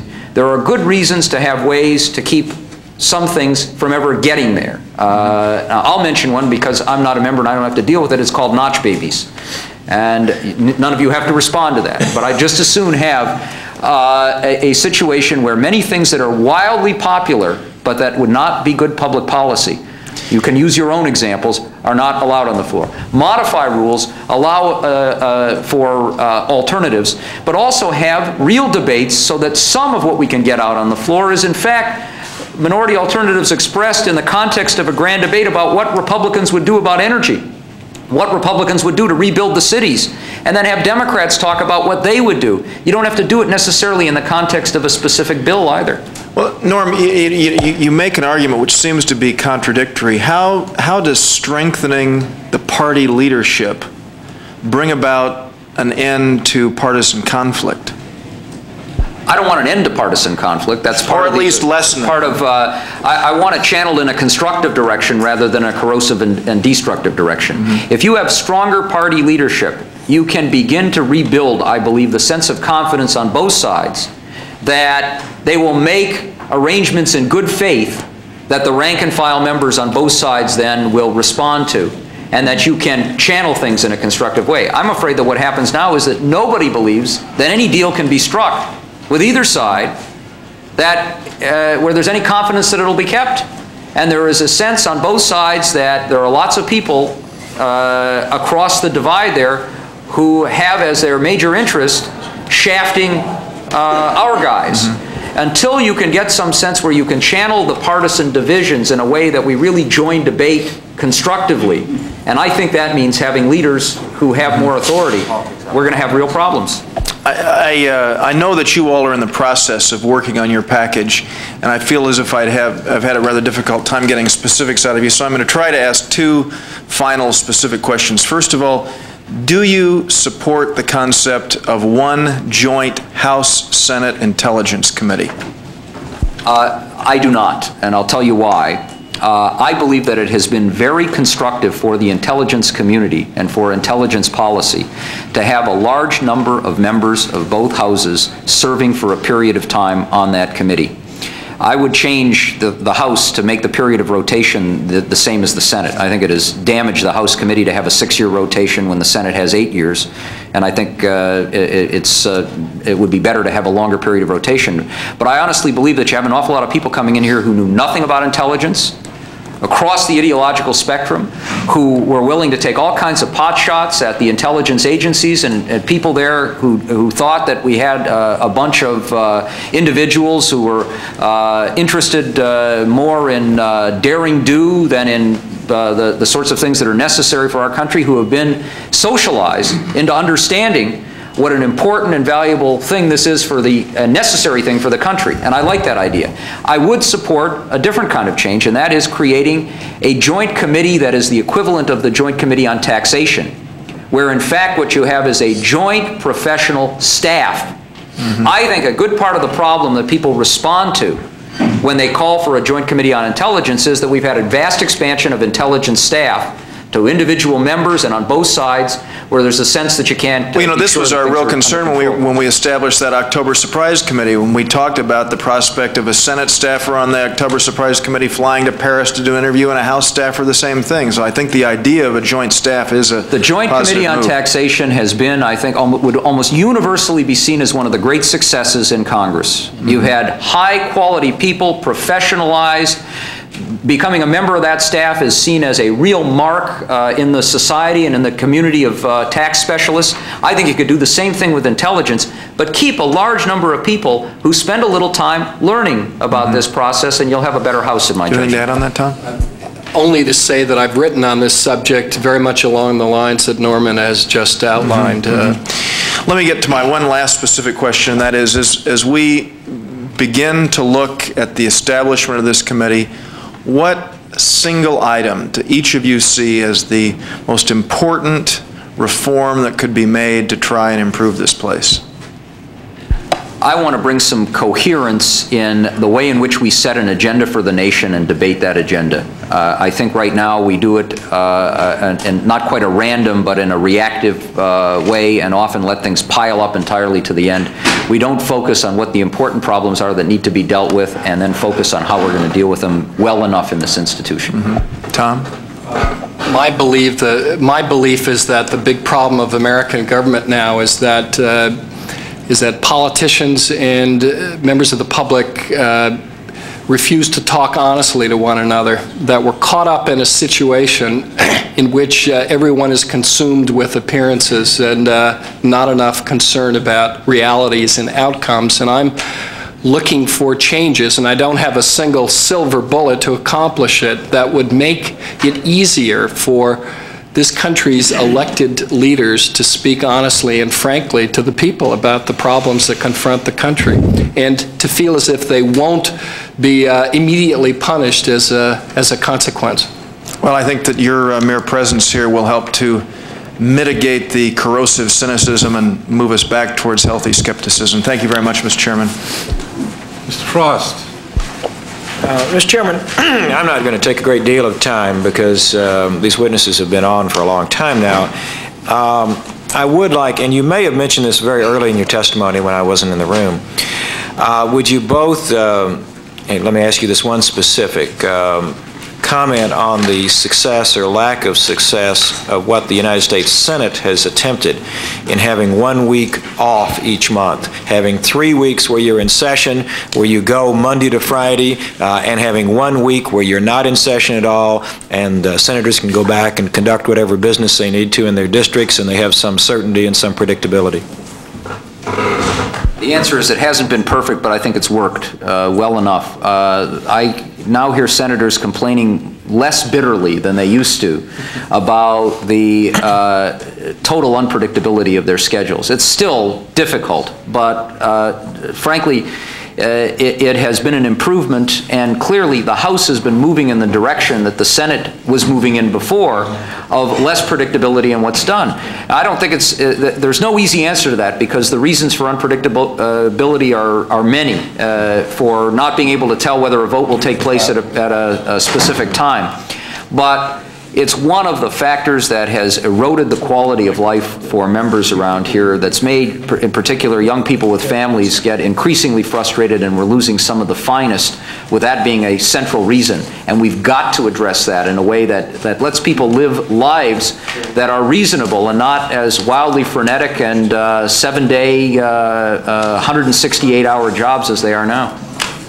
Scheduling is an enormous problem for individual members and for the Congress as a whole, and how it presents itself to the country. And I think the House has something learned from the Senate here, which I almost never say. Well, Norm, it's interesting. I was elected in '78, and when the first few years I was here, we didn't have this 3-day-a-week schedule. We worked on Mondays. We worked on some Fridays. And we ought to be working 5 days a week. We ought to be working Monday through Friday the weeks that we're here. So I hope that's one thing that we do. We also want to provide a little public education here. The sense of the public, I think, is that when you guys aren't here on the floor, you're not working. I'd like some of the journalists who write about recesses and vacations to spend a day or two back with a member of Congress in the district. They'd come back totally exhausted and unable to work for a week, I think, if that were the case. One of the problems with going to a 3-week on and 1 week off schedule is that an awful lot of people are going to distort it into you're only working 3 weeks of the month. And we have to deal with that, and that's part of our function, is to educate people to what real work is. Also, I would like to comment on make some more general comments and get your reaction.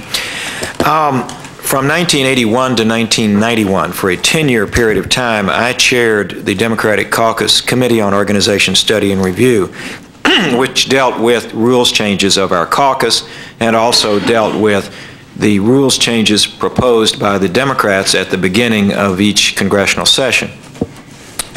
I do not think that it is particularly constructive that if we're going to in fact really make significant changes here, to have those done primarily in the party caucuses, in the Democratic caucus or in the Republican conference at the beginning of the session. I think that they ought to be done on a truly bipartisan basis through this committee. There should not be any through the special committee that would be set up. And then after that special committee has made its recommendations, then have a time for general consideration by the entire membership. What we have in the rules changes that we have approved in our party caucus at the beginning of the session, those changes, when they're House rules, then are presented as an up or down party vote, and there is no opportunity for the Republicans to have any input in that process. It's worked well in some instances. We've been able to do things we want as a party, but if we're in fact serious about making changes on a bipartisan basis, it cannot be done in the party conferences and the party caucuses in December. It has to be done as a part of the regular legislative process after we convene next year. You make an important point. The Democratic Party is used to reforming almost exclusively through its caucus. I understand that. There are good reasons for it. There are special responsibilities that accrue to the majority party, and it's best accomplished through its caucus. But now we're talking about a set of problems and solutions to those problems that have to reach beyond the party organizations. They will not be irrelevant to this process by any means. And again, it may well be that some adjustment in Democratic caucus and Republican conference rules are appropriate in the broader context of this reform effort. But overall, I endorse your conclusion. I think you're absolutely right. I would hope, too, that once this special committee has made its recommendations, that there then be the opportunity for other members to participate, that there would be some hearings, perhaps before this committee, perhaps before the Rules Committee, because after all, we have jurisdiction over the rules of the House of Representatives, and that then that package, whatever it is, be presented on the floor, and that it be open to amendment, that it not be an up or down, take it or leave it package that's come out of this special committee of well-meaning experts, but is a very, in fact, small committee without the average member of the House having the ability to participate in this process.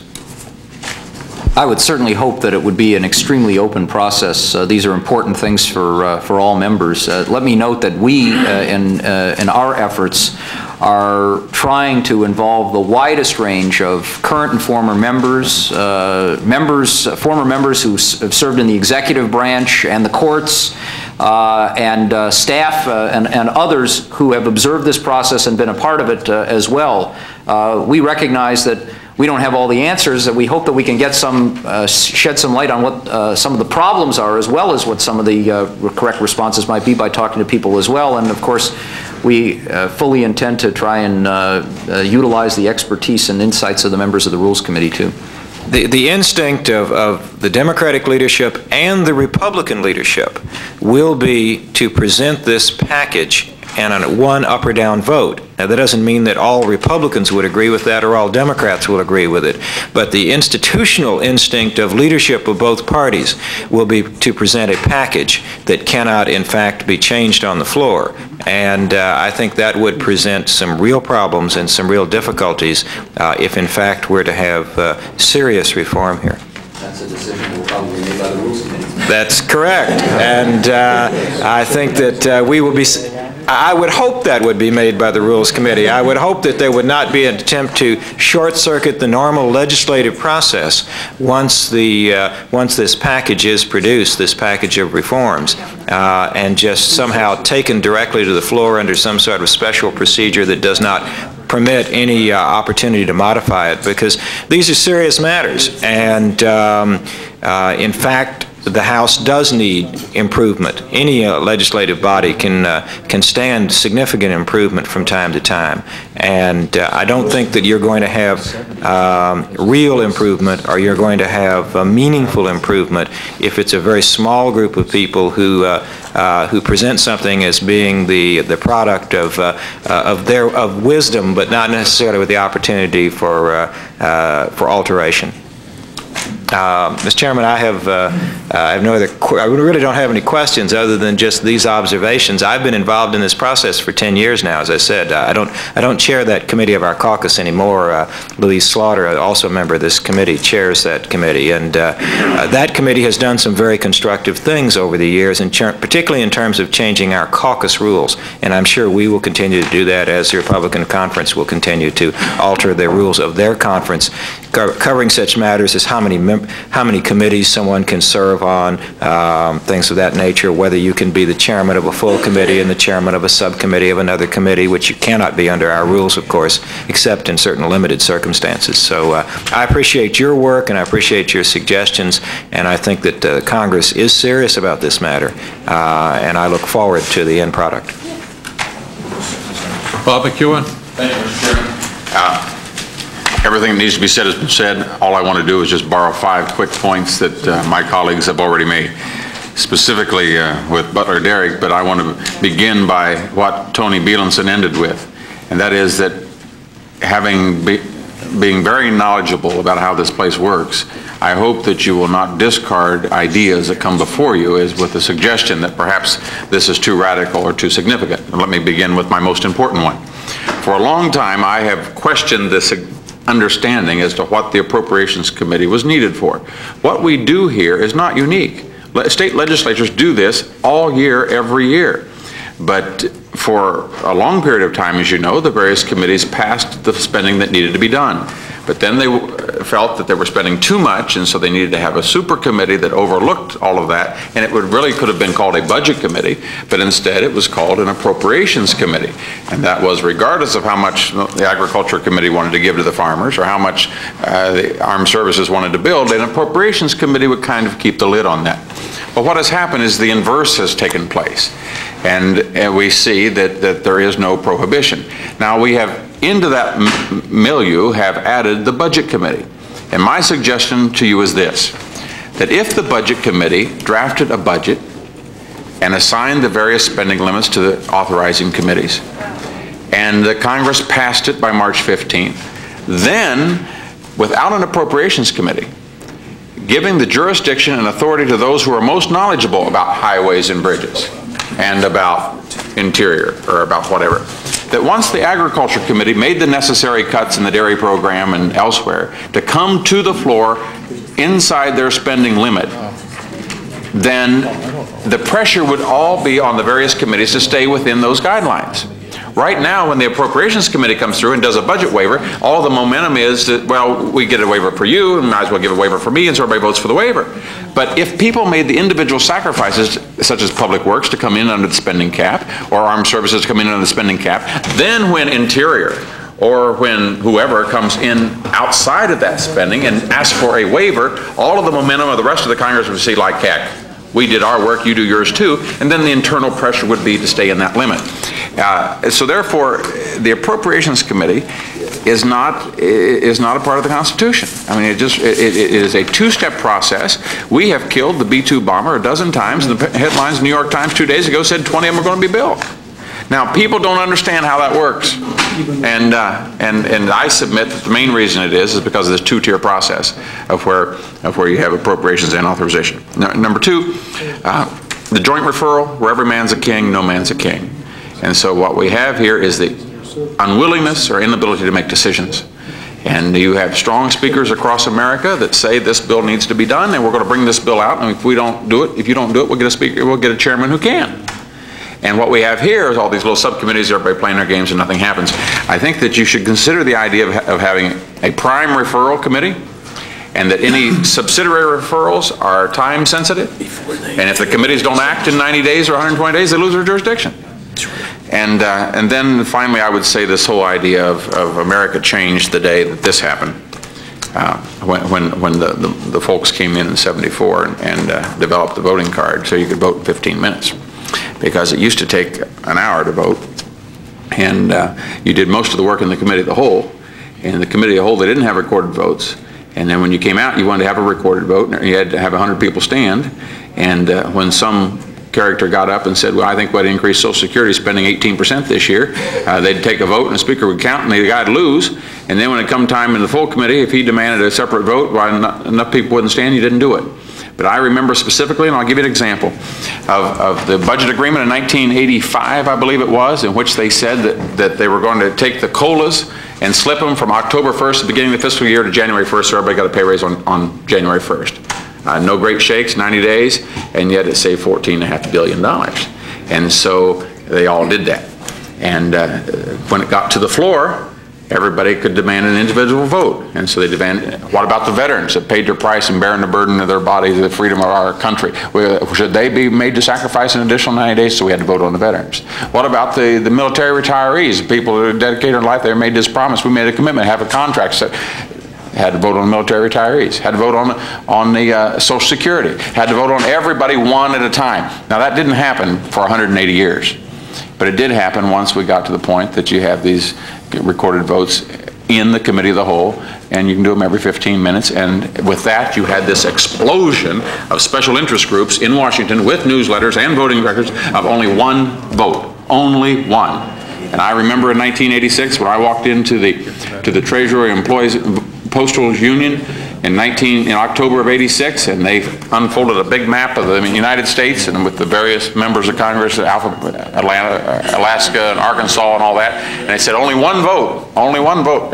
He knew what it said, but put his glasses down, looked down, wanted to see what that one vote was. So these organizations with all their mailing lists center on one single vote, as we've been able to so emasculate the system that nobody wants to be caught voting against that one Social Security, that one senior citizen, that one whatever. So I would hope that you would look at those 3 points. Jurisdiction has got to be addressed. The idea, we do have a budget committee. We didn't used to have one. We have one now. If they did their work, appropriations, I'm not sure would they contribute that much. And I hope you consider my suggestion that recorded votes. And with that, let me just make one quick comment at what you said. I'm sorry that David Dreyer wasn't here to hear it, because in fact, it was precisely that change that brought this explosion of recorded votes on the floor that led to the rise of modified closed rules and closed rules in the Rules Committee. You didn't need to have anything but an open rule if you had enormous internal limits placed on the number of amendments that could be offered on the floor. And that's why all of this has happened. And if you move to an open rule system now, under the current methods of electronic voting and with television present, we can't do away with those things, we'd have chaos.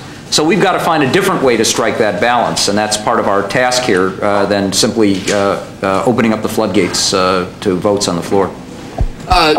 Mr. McEwen, I'd simply say I think your analysis is acute. I mean, you're really right on with each of the 3 areas, and I think pointing out the cost of sunshine in the latter one with the recorded votes is very important, and as Norm suggests, it's tied very much back to the nature of rules operating on the floor of the House. These matters will be central to our efforts, and I'm sure on the Joint Committee as well. Wish you all success. Thank you. Thank you.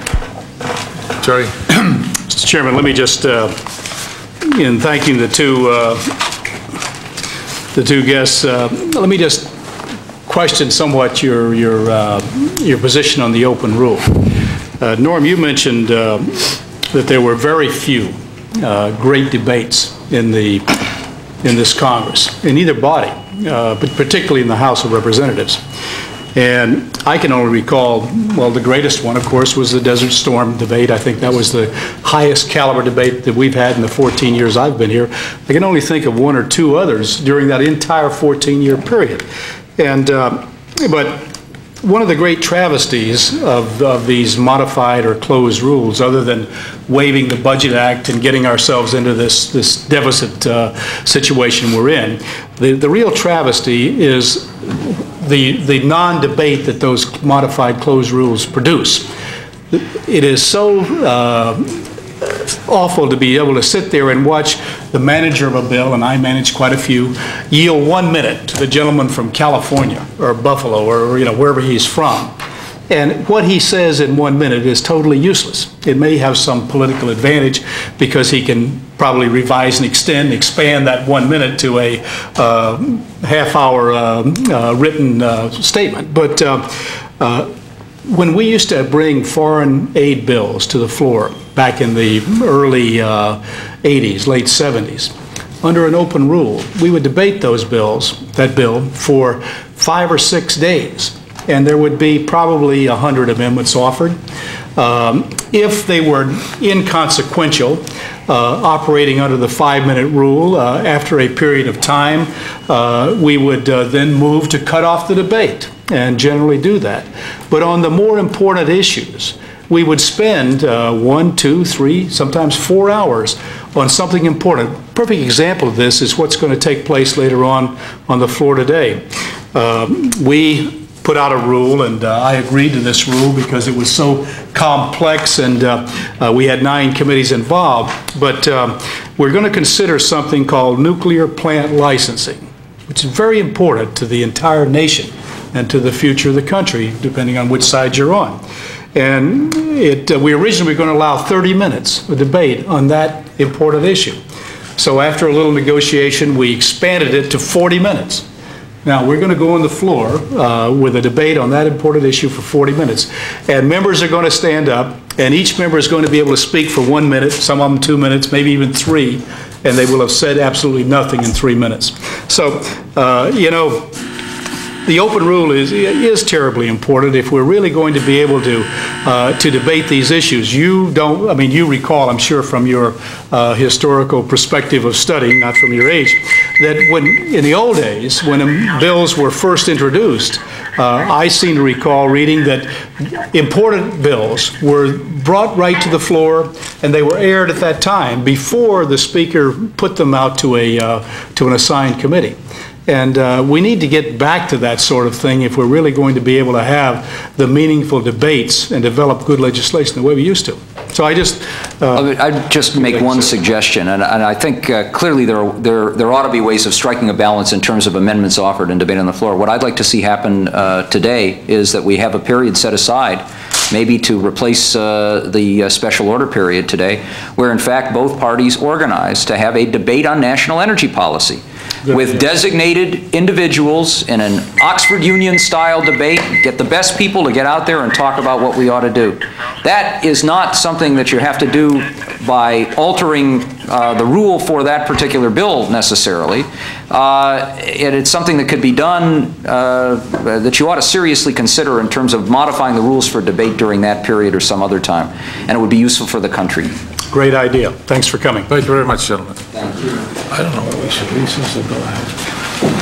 Why don't we just run the vote while you're calling up the next? What's that? Do you want to call the next panel? Oh, I don't know whether we call the next panel or... Why don't you just have them come to the table, and we'll come right back.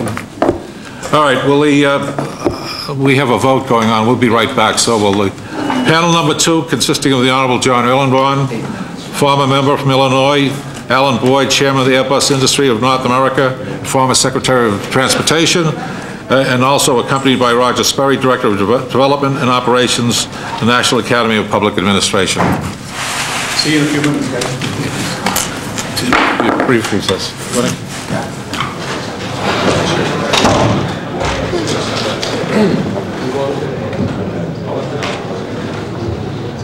Right back.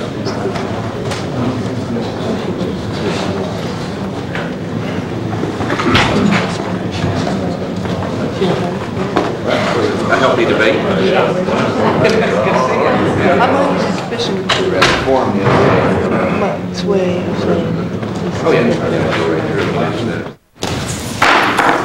Rules Committee will continue.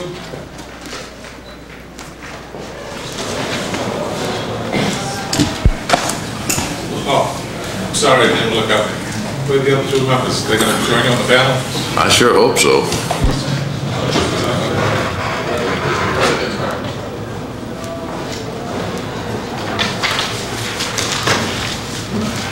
I want to thank you, Mr. Chairman, and members of the committee for the opportunity for the National Academy of Public Administration to present its views, which are represented primarily by a study that was recently completed, a 140-page report entitled Beyond Distrust, Building Bridges Between Congress and the Executive, which each of you have. The purpose of that study was to understand and improve the relations between the two branches, executive and legislative, and their impact on federal program implementation. We understand this is the thrust of House Concurrent Resolution 192 for the legislative branch. The Constitution invites struggle between the branches, but not hostilities. The National Academy conducted a number of case studies which involved congressional participation in program implementation. We concluded that Congress, in most, if not all these cases, got deeply involved in what the public calls micromanagement for reasons that were valid and rational, but that in so doing, they did not in any way strengthen institutionally either the legislative nor the executive branch, nor was the overall decision-making system improved at all. The executive branch manifested, as a result of our view of these studies, a substantial number of failures which were really very distressing to the panel. But having said that, when Congress steps in to implement policy and manage programs, accountability for policy implementation and program management breaks down. And it's something that just cannot continue in our view. We concluded that basic reforms in the Congress and the executive branch are urgently needed if we're going to have any progress on dealing with national policy. Basic, you've heard it this morning, we have to emphasize it, lack of trust. Lack of trust between the two branches, lack of trust within the Congress. This is something that I don't think can be legislated, but until that lack of trust is somehow bridged with a measure of trust, we're in deep, deep trouble, we think. Congress and the President are jointly responsible for making government an effective instrument. Our recommendations were built around the central premise that each branch must have appropriate internal capacity to engage the other. In order for Congress to strengthen its broad policy expertise and capacity to fulfill its role, we recommend a systemic review of its organization and legislative processes in both houses. The goal should be to develop broad policy expertise, reduce the conflicts resulting from committee jurisdictional overlaps, and strike a more productive balance between the value of redundant committee involvement and the requirements of effective decision-making. In an area familiar to one of the witnesses, transportation, the panel noted that more than 40 committees and jurisdictions and subcommittees have jurisdiction over one or more elements of surface transportation. And I'd like to digress just for a moment to talk in terms of some personal experience, which was that when I was serving as Secretary of Transportation, I found that during the spring, during the appropriations season, I was giving the same testimony before a variety of committees and subcommittees throughout a substantial period of time. And a large part of that was purely and simply because each one of those committees and subcommittees wanted the secretary personally to be there to satisfy themselves how important that committee or subcommittee was. And I don't say this in any lack of respect for the committees or the subcommittees, but the fact of the matter is that these and other issues of a similar type take away from the officials of the executive branch an enormous amount of time which could otherwise be spent in areas where they're not just duplicating something that they've already done in the same body. Our panel found that despite the recognized importance of oversight and availability of important information, Congress is repeatedly surprised. It often appears to be caught off guard by major and minor executive crises, ranging from the savings and loan catastrophe, the HUD scandals, to lesser matters such as technical failures and cost escalations in modest weapons acquisitions programs. We believe the need for a comprehensive oversight agenda must be addressed. We know this has been tried without much success in the past. We believe the congressional leadership will need much more leverage in developing an agenda and enforcing it. A joint committee could be the vehicle for developing sound recommendations to strengthen congressional oversight. Our view of the goal in creating this new agenda should be to focus on critical policy and performance issues, achieve the benefits of a 2-year budget process in which the off year is devoted to program authorization and oversight, require accurate, timely, and reliable policy and program information for the executive branch, and draw from first-hand familiarity with ongoing federally funded operations.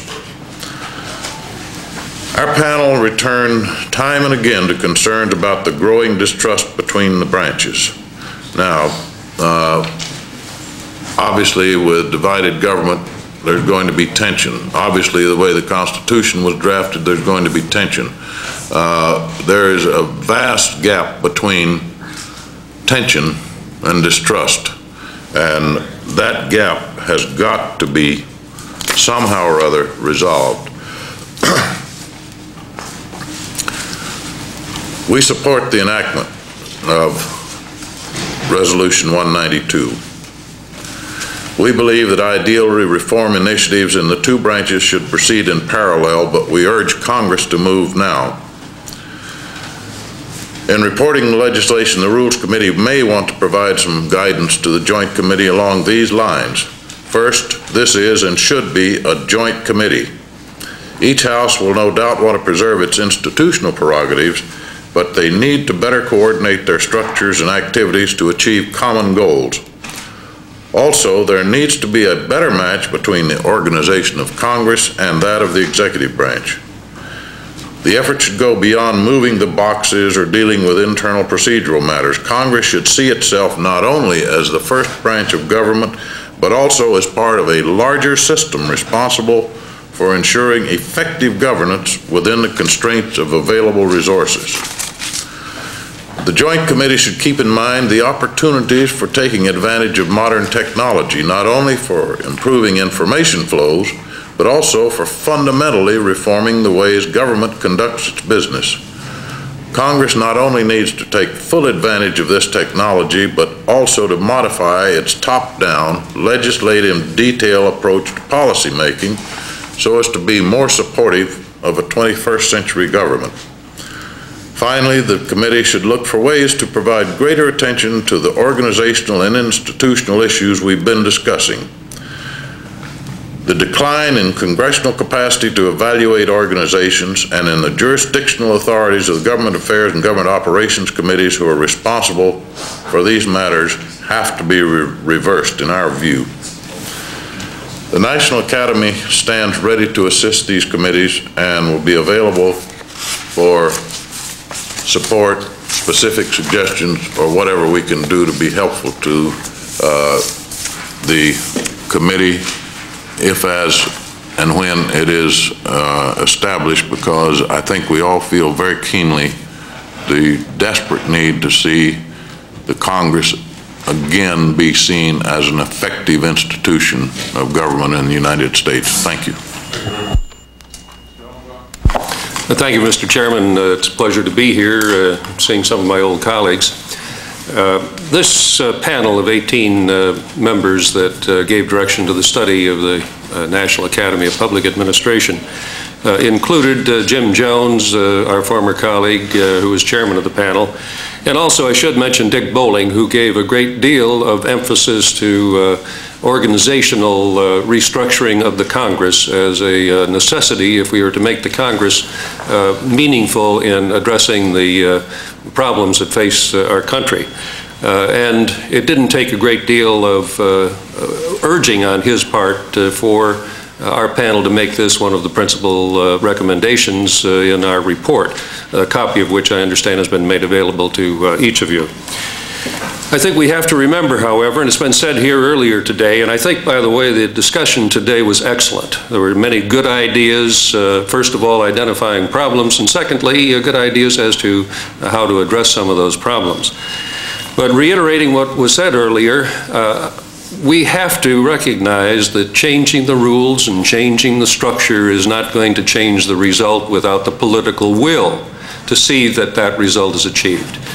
I've noticed in my 20 years here in Congress and since that there is always the search for some change in the rule that will make the result come out automatically without members going on the record and having to take responsibility for the outcome. It just won't work.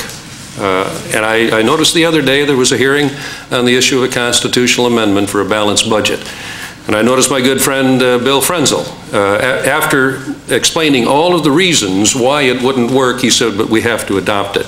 I'm almost to that point myself with some of these issues that the Congress seems unable to address, and yet I know in my heart of hearts that changing the Constitution, changing the rules of the House, or changing the committee structure won't work unless there's the political will to make it work, and unless we have members who are willing to take the responsibility.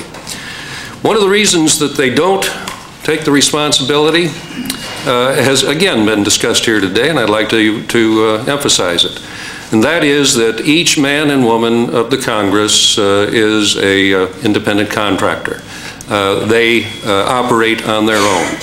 It's a stark contrast to what it was when many of us started here some 20, 30 years ago, when party was very important, and the denigration of the parties over this period of time has lessened the ability of the Congress to address the tough issues. It used to be that when you ran for office, you had to seek the support of the party. You got your volunteer labor from the party, and a good deal of your funding from the party. That no longer is true. And someone said that this place is awash in special interest money. That is true. Campaign finance reform will be very important. We can't address that with this commission or joint committee. But I do say that campaign finance reform, more strength to the parties so that there's a party position. Now, I've noticed, and maybe you have too, you can travel this country in an election year and you see the ads in newspapers and on television and billboards, people running for Congress, and about 99 out of 100 times you don't even see a party designation associated with their candidacy. We've gotten that far from the parties being meaningful in the congressional structure and in our campaigns. So, as I say, I don't think that the results of this committee will be a panacea, but it is something that is very necessary to do if we're to have the structure so that the political will and some of the other things can be done. We've talked also here today about seniority. I was one of those that campaigned to do away with the harsh, strict seniority system, and I think some good things have come from that. However, the other things that have happened, the dispersion of authority from committee chairman to the multiple subcommittee chairman, has dispersed authority and to the point where no one feels real responsibility, because with authority goes responsibility. And we don't have it concentrated enough for people to feel sufficient responsibility to see that the ultimate right thing is done. We've talked also today about multiple jurisdictions. I recall when I was on the conference committee for the bill that created what is now called ERISA, we had 4 committees of the Congress, 2 from the House and 2 from the Senate. That was in 1974, and it was very unusual. Not unprecedented, but very unusual. I noted conferences that are going on today that have participants from 8 and 9 different committees, maybe not the whole of the committees, and not on the whole bill. Bills are broken down into parts, and you'll have one committee assigned to confer on this part, and another committee assigned to confer on that part. And that multiple jurisdiction, I think, has made it very difficult for this place to work. Finally, Mr. Chairman, I reiterate the support that my friend Mr. Boyd has expressed, the support of the National Academy and of the panel that conducted the study. I do recommend that you read at least the summary of the conclusions of that panel. It was surprising, as Mr. Boyd said, we started out thinking that Congress was wrong in micromanaging. We still think that it does weaken both the Congress and the executive branch, but we understand why it has happened. And maybe a change in committee structure, more oversight, will do away with the need for congressional micromanagement and help to improve the system. Thank you. Mr. Chairman, just as a formal matter, I would like to submit our statement for the record. Without objection, all statements. Roger Sperry, Director of Development and Operations, National Capital Public Administration. I don't have an additional statement, sir. I just want to thank you for the opportunity for the Academy to be at these hearings. The Academy was established 25 years ago by Jim Webb with the idea of being a resource available for managers in government, and that turned out to be principally in the executive branch. But over the last several years, we've had a growing appreciation of the importance and growing importance of the congressional role in the day-to-day operations of government and in setting policy, and this study is a result of that. We will continue to try to be as helpful as we can of the various committees of the Congress and this joint committee, if it's established, to try to bring our expertise to bear on these problems. Thank you.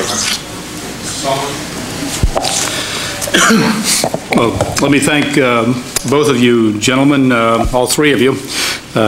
Your testimony was certainly enlightening, and Mr. Former Secretary of Transportation, I was on the Public Works Committee during the Carter years when you were there, and I remember you having to appear before all these various subcommittees, not just ours, but appropriations, and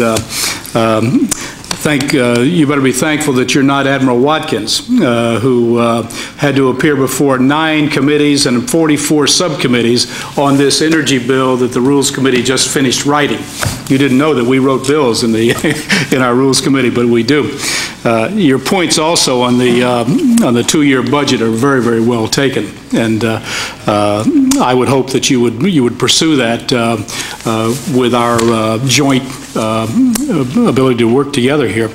John Erlingborn, you mentioned something that is a real problem, and it seems that, years ago, when members came to Congress, and I'll just take a little exception with what Norm Ornstein had to say, because he seemed to infer that today's members of Congress were so much more capable than those in the past. And I don't think that's true at all. I think maybe when it comes to education, to honesty and integrity, certainly they're on an equal par. But there's a difference today, and John, you mentioned it when you talked about the political guts. You didn't use the word guts, but guts is what it is. But years ago, before you were elected to Congress, you normally had lived a life of success, either as a businessman, as a professional, as a professor in college, whatever your profession might have been. And you had done a tour of duty in local government or in the state legislature, and you had a great wealth of background to use. And then your party, your political party, picked you. They selected you among all those very capable state legislators or county executives, whoever it might have been, or in the business area. And they sent you here at an age of maybe 45 or 50 or whatever that age might have been. And they didn't send you here to make a career out of it. And, you know, today, it just seems to me that so many, and this is nothing against the young, but so many members of Congress come here today and they become dependent on this job for whatever reason. And it just seems that they have to feel what's going on out there and they're afraid to say no. And all you have to do is look at all these entitlement programs, and every time we try to stem the growth of one, the special interest groups come out.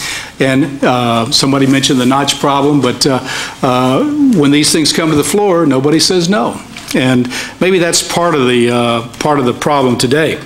But the real problem, I think, is that we have so many committees, so many subcommittees, and you really don't have time to think and read and discuss and debate the issue. Most members of Congress are just right out straight. And consequently, we almost are reactionary. We have a problem and we react to it, and we don't get the results we should. So you mentioned early on that recommending eliminating the jurisdictional overlap. And again, I just think that's so important. But how do you contrast that to some of the testimony that we've heard that say that we have a broader range of options that we wouldn't otherwise have if we didn't have all these subcommittees? I don't agree with that, but how do you justify that? I think what we're talking about essentially is where is the line for the trade-offs, and I don't believe that the Academy has drawn the line. I don't think we can draw the line. I think what we do is just try to provide, along with people like the AEI and Brookings, what are the considerations which lead the Congress to say here's where the line should be drawn. I don't think we can state that line. I would agree with Mr. Boyd that there have been some suggestions here today, such as special committees established for a particular large piece of legislation like the energy bill. And Bob McEwen suggested something that I think can be useful. Reduce, first of all, the number of joint references, and probably they should be sequential references, but then have very strict time limits on how long one of the committees can hold on to a piece of legislation. If you have to have joint referrals, I think it has to be managed much better. I might say this too, Jerry, about how busy members are. You don't realize, sitting here, having been here for so many years and having these duties pile on you little by little, it's like adding weights, and you get used to them and you don't even notice them. Let me tell you, once you leave here, you realize what a frenetic pace you have been maintaining, and you know it hits you all of a sudden because it is such a change. When I left here after 20 years, I was ranking on the Education and Labor Committee, and between the two, my own office and the committee on which I was ranking, I had something like 38 or 40 employees and a budget well over $1 million. And I went downtown the next day and I had half a secretary and no budget. And someone said to me, you know, when you're a member, outside events and other people drive your schedule, and that is so true. When you leave here, no matter what endeavor you get into, you find nothing happens unless you make it happen. Nobody is driving your schedule, and it's a very difficult adjustment.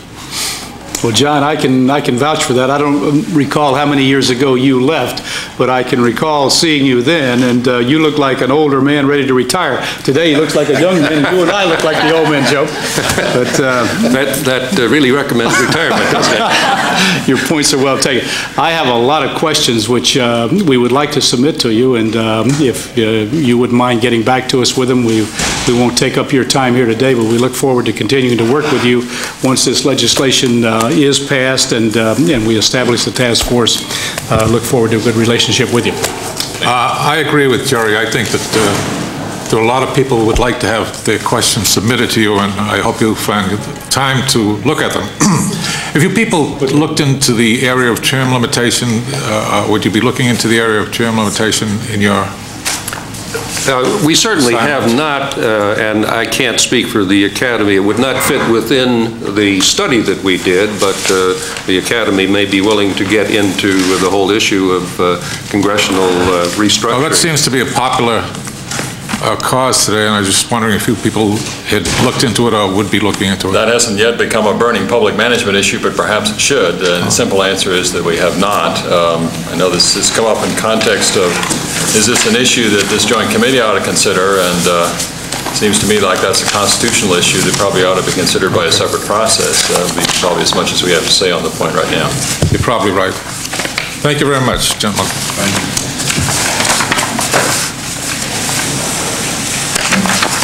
The next panel will be comprised of Professor Roger Davidson, Department of Government and Politics, University of Maryland, Professor James Thurber, Director of Congressional and Presidential Affairs, School of Public Affairs, and Peter Robertson's Principal Partner of Bailey Morrison and Robertson, former House parliamentarian, former Deputy Staff Director, and I remember him when he was former unshaven.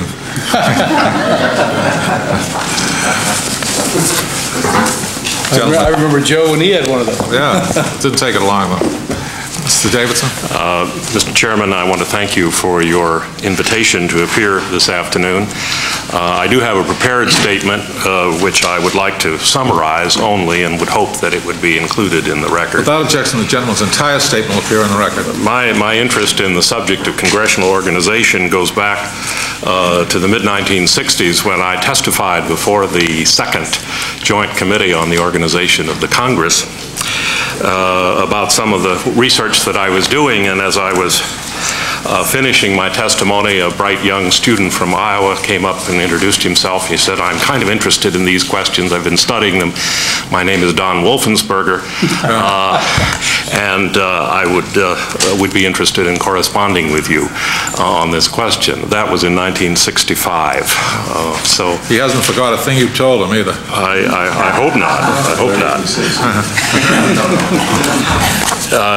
To get to the point, I commend the authors of H. Con. Res. 192, and I urge its adoption by this committee. The two joint committees that we've had, one in 1945 and one in 1965, have made valuable contributions to the Congress in the area of staffing, restructuring committees. Some fiscal reforms were proposed in 1946 that were eventually dropped and then had to be reinvented in the 1970s. It would have been interesting if Congress had adopted them when they were first proposed. And as a footnote, one of the proposals of the 1945-46 committee, the La Follette-Monroney Committee, was a Congressional Personnel Office. That was dropped in the other body by senators who wanted to continue their patronage operations. And if that had been adopted, the House might not have gone through the current problems that it had with the Post Office and the bank. The Monroney-Madden Committee in 1960s prepared a committee Bill of Rights, which I think addressed many of the questions that had to be readdressed in the 1970s. But one of the problems was that the leadership was opposed to this committee Bill of Rights, and it actually sat in this committee for more than 3 years before it went out on the floor and was finally adopted in a modified version. Much has been said about the present crisis of confidence. There's no lack of proposals for change. I was looking at a CRS compilation. There's no less than 97 House measures and 43 Senate measures that have been presented this year, since the first of this year, on this question. Some of these are well worth considering. Others are mainly cosmetic. Still others, I think, including some of the heavily publicized ones, are downright pernicious and I think would emasculate Congress's role. The Joint Committee's responsibilities should be comprehensive, and I think they are in the wording of the resolution. Among the topics that I think bear examining are these. Member schedules and working conditions have already been addressed. We have 20 Senate committees and 87 subcommittees over in the other side of the Capitol. We have 27 House committees, that's including the select special committees as well as standing, and 149 subcommittees. That's 287 work groups on Capitol Hill, including 4 joint committees. The average senator has 11 memberships on committees and subcommittees counted together. The average House member, 7. Clearly, this has implications for your schedules and for your ability to concentrate on the work product. Committee structure, sizes, jurisdictions, and workloads of committees and subcommittees ought to be audited by this joint committee in order to determine questions about optimal numbers of committees and subcommittees, sizes, and even staffing levels. And I would hesitate to recommend any magic number of committees or subcommittees or sizes or staff levels without that kind of updated information that we ought to have. Much has been said about intercommittee relations. Congress needs to do a better job in focusing its energies on problems that spill over committee jurisdictions, as they inevitably will do. And the current and proposed devices, things like multiple referrals, ad hoc committees, which the Speaker has the power to appoint, but which has been very rarely used, task forces, overlapping committee membership, all those things ought to be looked at to make sure that Congress is able better to focus its energies and attention on these problems that overlap committee jurisdiction. Floor proceedings, much has been said about that. As we know, the 2 chambers go in different directions. The Senate tilts toward minority rights, the House toward majority rule. The question, I guess, is whether the 2 houses have tilted too far in those directions and whether the House perhaps has tightened up its floor proceedings too much and the Senate not enough. Those, I think, need to be looked at. The budget process has also been addressed. What Congress has done in the budget process is to layer on solutions since 1974, which was layered onto the old budget process. And the result has been something of a Rube Goldberg operation that I think members do not understand, and certainly the general public does not understand. And I think that budget process should be once again addressed. Executive branch relations are important, and I would only, as a fellow of the National Academy of Public Administration, reiterate the points made by the last panel. Judicial relationships, I think, ought to be added to the Joint Committee's mandate. Congress finds itself more and more passing laws, reacting to judicial actions and interpretations. And I think Congress needs to look at the legislative judicial relationships. Is it clear enough in statutory language to give guidance to the courts? Are there better ways of monitoring judicial proceedings by congressional committees? I think some committees do this very well and very completely, others may not. And finally, public understanding. Without suggesting that the Joint Committee launch a public relations campaign, it does seem to me that areas of public understanding, publications, the televised sessions, even the way in which visitors are greeted and treated here on Capitol Hill, might be surveyed to ask whether the quality of these can be improved and their informative value. Let me make very briefly, Mr. Chairman, just a few specific comments about the Joint Committee structure. First, I think the members should be members of Congress. This is the constitutional responsibility of the Congress itself. I'm disturbed that Congress is sometimes willing to delegate its own constitutional responsibilities, particularly in these perilous times. And I do believe the Joint Committee's members should be sitting members of Congress. The staffs, I think the staff should be not necessarily a large staff, but it should be adequate to the task, and it should not get its role and responsibility mixed up with the necessary role of those of us who are on the outside as scholars or practitioners who are going to give advice to the committee. And one other piece of advice: the 1965-66 committee had a small staff that divided in 4 parts: House Democrats, House Republicans, Senate Democrats, Senate Republicans, and it was like the 4 of them were sitting in 4 corners of the staff room, and there were rivalries and distinctions. I would hope that this staff would be one that would work together in a bipartisan fashion and not fragment as it did in the 1960s. Approval by the 2 chambers, I do have some comments about that. Again, I think it's important that the Joint Committee focus on truly joint matters, issues with an eye to the larger picture. Each chamber obviously is going to resolve ultimately questions dealing with its own unique rules and procedures. In the past, the Senate has designated the Senate members of the Joint Committee to act as a special committee to process the legislation. I believe now the idea is to have the legislation processed by Rules and Administration. In both 1946 and 1966, this committee on the House side was the Committee of Jurisdiction. I would point out, though, that between 1966 and 1970, this committee did sit on these proposals, and they were not really brought out until the summer of 1970, almost 3.5 years after they were presented to this chamber. One comment about the timing of the Joint Committee's work. I would suggest the 2-stage reporting process.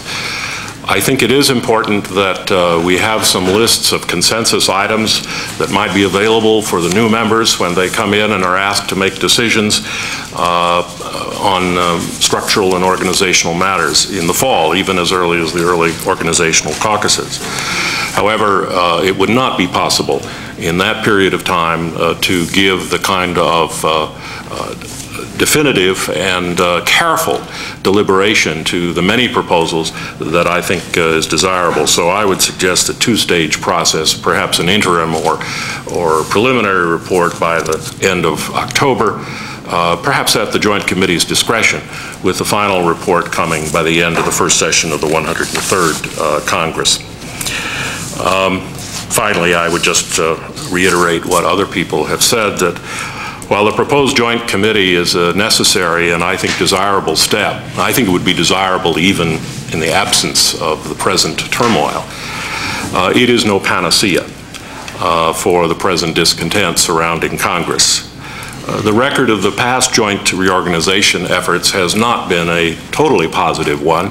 There have been failures as well, as there will be. And secondly, structural and procedural defects are only one element, and maybe not the most important, in the present crisis of government that we find ourselves in. Mr. Chairman, thank you. Thank you very much.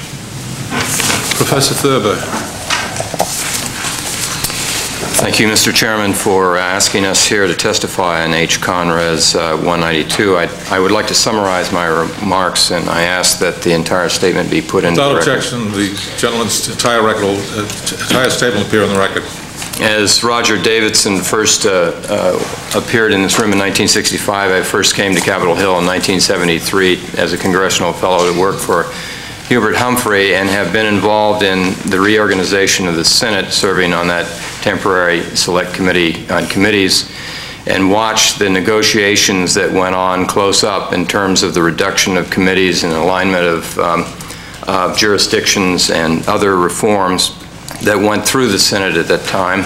I also worked for Dave Obey in the so-called Obey Commission, the Commission on Administrative Review of the House of Representatives, and saw from the House side the problems of implementing reforms. I've written on Congress, and in fact, I have a book that's, I hope, in your office, in everyone's office. It's called Setting Course, a Congressional Management Guide. We use it with the Congressional Management Foundation for the orientation of new members of Congress and staff on how to manage their staffs better, how to manage committee staffs better. From that perspective, from writing and also involvement inside Congress, I have a few remarks that I would like to make about, first of all, the need for this joint committee. I endorse it.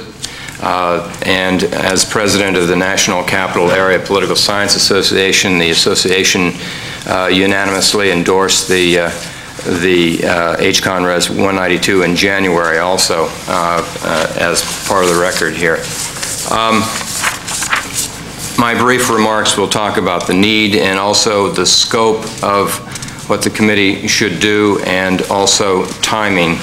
And finally, what political scientists, congressional scholars can do and what we cannot do to help the deliberations and the alternative solutions that are generated by the Joint Committee. The need has been clearly stated by all of the previous witnesses. I will not go through all the statistics related to the disillusionment that the American public have with Congress, but I will emphasize the fact that it's disillusionment with government. Generally, the presidential support scores in the polls, as well as congressional support from the American public, are both down, as well as support for state and local government. So there's a malaise that is related to government generally, and it's not just Congress here. It's been over 20 years since the House and the Senate established a bicameral panel to study the operations of Congress, as you well know, and I feel that it's time that they do it again. But the panel should focus on improving on its primary functions in this democracy, the function of representation. And we should not forget that this is a representative body, and it's a body that inherently is inefficient. We should focus also, the Joint Committee should focus on the role of lawmaking, also oversight mentioned by NAPA, and finally education. I think there's a misunderstanding by the American people about how this institution works, and I think there needs to be a better way to communicate how the place works and how all of you are working long hours and you're getting into the details of legislation and oversight when you're not on the floor. I think there's a lot of misperception about the fact that when you're not on the floor, nothing is getting done by the American public. The criticisms of Congress today are very similar to the criticisms that came up before the Senate Committee on Committees in 1976 and 77. Too many committees and subcommittees, too many jurisdictional conflicts, lack of integrated policy making, too much staff. One of the main things that we heard in the Senate during that period from every member of the Senate that came before us was that there was too many staff. We should cut back staff. But on the other hand, they would go to the Rules Committee and ask for more staff for their committee. So there's a certain problem there in terms of what they want and what they said. There's also a criticism of poor scheduling of committee and floor work in both bodies, a deadlock over the budget, increasing budget deficits, uncoordinated and unsystematic oversight, a lack of foresight. This is the one area that hasn't been mentioned yet before your panel, and that is that we seem to not have the capacity on our committees to do systematic foresight, anticipating problems. There's the Office of Technology Assessment. It does a good job in several fairly narrow areas, but each committee in the House and the Senate seems to fall down on foresight. Foresight, long-term planning sometimes is simply next week or 6 months from now, and I think the committees need to improve that function. And of course, there's the question of the utilization of members' time and the mismanagement of workload and staff in the congressional support agencies. I would recommend that the focus of this joint committee be fairly narrow, and I say that from experience as a staff member in the Senate. It took over a year to do committee realignments in terms of jurisdiction, reducing the number of committee assignments and the number of committees, and some work with respect to staff and other rules on the floor. A full year, and that is only 10% of what has been mentioned as the scope of this committee. I would encourage the committee to focus on the following areas: the committee system, the congressional budget process, the internal management of Congress, congressional foresight, and oversight of the executive branch. I worked on the NAPA study of Beyond Distrust. I was one of the principal investigators. I will not focus on the conclusions from that study on oversight, but I recommend them to the joint committee and to your committee. There are some excellent recommendations for improving that. With respect to the committee system, I think the joint committee should address questions at this point, and as a scholar on the outside, I'm here to help the joint committee and have a proposal before foundations to assist in that also. I'm coordinating with Tom Mann and Norm Ornstein at Brookings and AEI, and my proposal is something that turned out to be very important in the Senate reorganization, and that is we intend to survey members and senior staff and former members, former staff, some people from the executive branch and lobbyists, and even some journalists, to ask the question, what's wrong with the institution and how can we improve it? And we feel that the confidential one-on-one interview with individuals will solicit information that will allow the Joint Committee to build an understanding of what's possible, as well as a wide variety of ideas. Brookings and AEI are holding meetings in focus groups, which is another methodology which is excellent, and our work with the Center, and Roger Davidson is working with me on that, and Walter Olazak from the Congressional Research Service. We feel that this will be an excellent supplement to the work of Brookings and AEI in figuring out what can be done with respect to the committee system and the budget process and staffing and other areas. A few remarks about the congressional budget process. It's one of the areas that I've written on over since 1975, and I have several specific ideas with respect to that. They're in the record. I commend you to that, and if you have any questions about that, we can go into it later. But Roger Davidson is absolutely right. We have a layered on process, starting with 74, Graham Rudman Hollings 1 and 2, and now the 1990 BEA, Budget Enforcement Act. I think we're going to face a major crisis in the budget process once the firewalls, the rules that do not allow transfer from defense to domestic, come down next budget cycle. I think the Joint Committee should set a high priority in focusing on what is to be done with that budget process next round.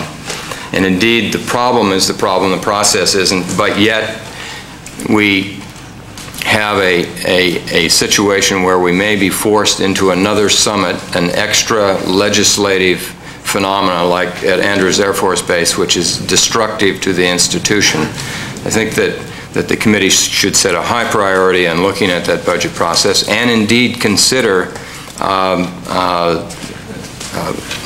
folding in the functions of the budget committees into the appropriations committees, both in the House and the Senate, and have the appropriations committees consider setting ceilings and estimates of revenues and the deficit in a single committee. Others here have suggested that we do away with the appropriations committees. I'm not one of those. I think that it's important to have money and authorization committees doing separate work. The internal management of Congress is another issue that I think the Joint Committee should consider. Here, we consider the question of staff.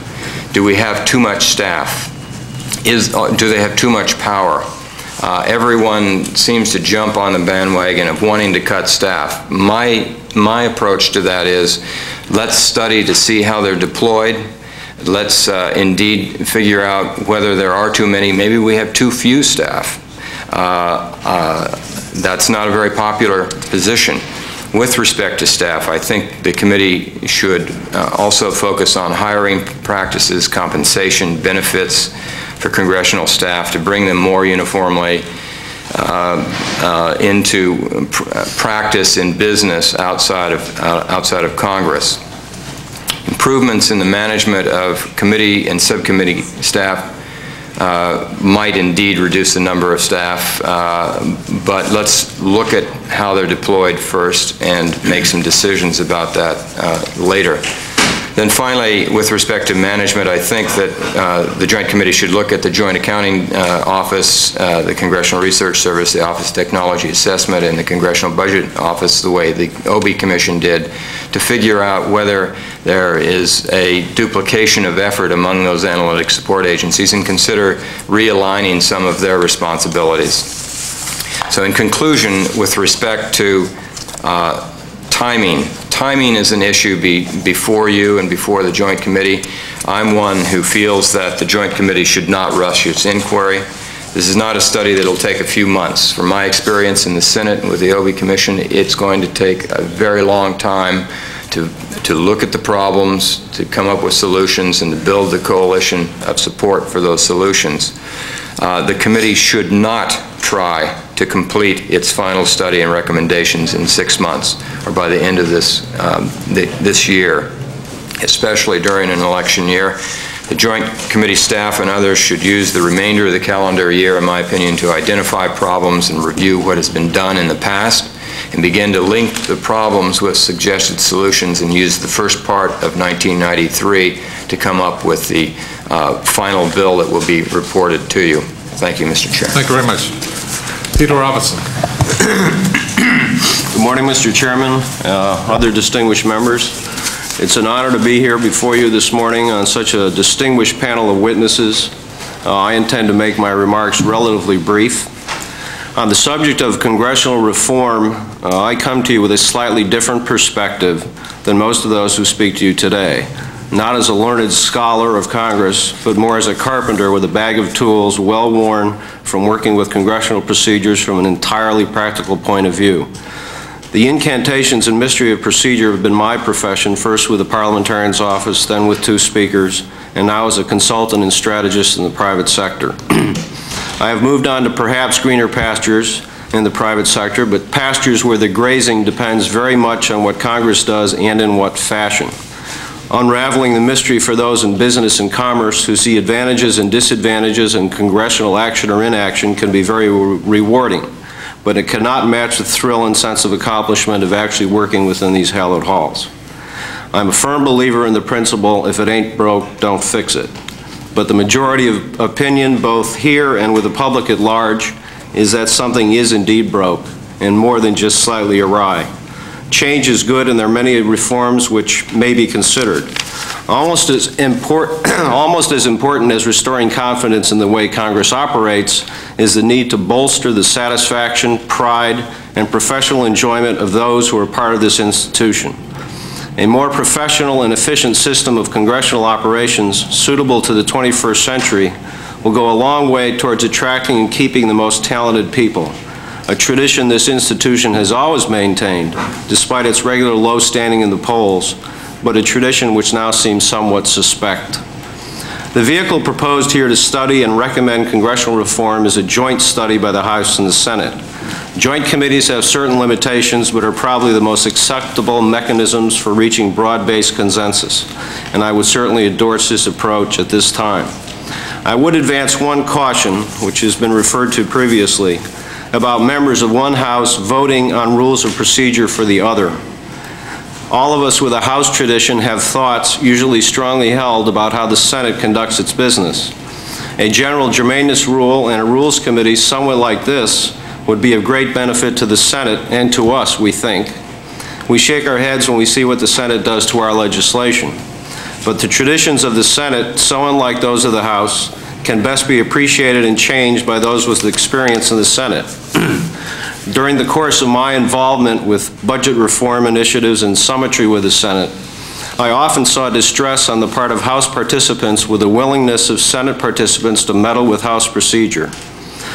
These attempts often involve proposals which would have made it harder to do business in the House. So my primary caution about the Joint Committee is some kind of explicit understanding that recommendations that go to the joint operation of the two bodies, to their support institutions and the like, ought to be recommendations that the whole Joint Committee considers. But I think there ought to be some kind of firm understanding that where it comes to House rules unique to the House, that perhaps only House members ought to be voting on those recommendations and forwarding them. As to other language in the document creating the Joint Committee, I wonder whether it is necessary to have advisory members from the private sector. Certainly the committee would be able to cast its net in a wider fashion and call upon a variety of people from the outside to assist it in its work, rather than to elevate specific individuals for that task. I would like to briefly address some of the areas of possible reform and make some observations, with the caveat that rules can only do so much. And it seems to me that part of the mandate of the Joint Committee is to address broad solutions and not necessarily rules changes. First, as to the subject of the budget process and congressional budget procedures specifically, those of us who deal frequently with the budget and deficit reduction statutes approach the subject with confusion and a certain amount of dread. It would be comforting to think that an enduring system of budgeting could be established without major change every 2 or 3 years under crisis conditions. Multi-year budgeting might result in a more reliable and predictable system and preserve the authority of Congress relative to the executive branch. The present structure has resulted in an efficient and in some cases virtually non-existent authorization process, and multi-year budgeting could assist in reversing that trend. The patchwork of procedures throughout the Senate and House rules, the Budget Act, and various statutes could be made more cohesive, consistent, and approachable. That subject leads me into another which hasn't really been addressed, and I'm not sure whether it's in the mandate of the Joint Committee, but you might consider it. The similar patchwork of procedures for congressional approval or disapproval of executive branch proposals, which are contained in a string of disconnected statutes. The Trade Act, the Impoundment Control Act, and many other statutes containing congressional procedures are listed at the end of the House Rules and Manual. No two statutes are the same, although some are alike.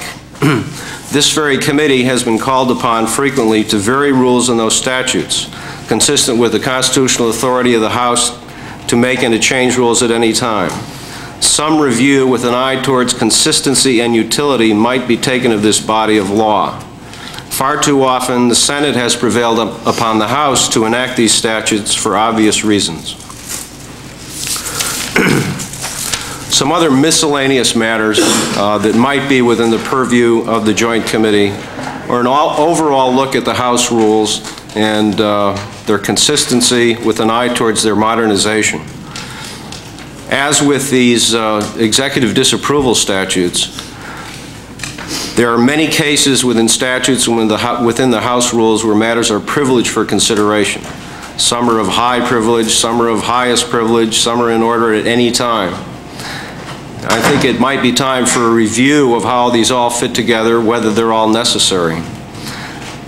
I had the occasion to make a presentation before the Congressional Commission on Judicial Tenure, Removal, and Disability a couple weeks ago. And we got into discussing how the House considers impeachment, for example. And should we still have a system here where any member of the House can, on his own initiative, rise on the floor of the House and move to impeach a federal officer or a judge? Some review might be taken of this whole process and whether House rules ought to recognize in some structural way this high constitutional responsibility, at least with a threshold of some kind of committee action or consideration. Finally, I'd like to address some of the points that have been brought up previously. On timing, I agree that the Joint Committee ought to have discretion as to when it reports.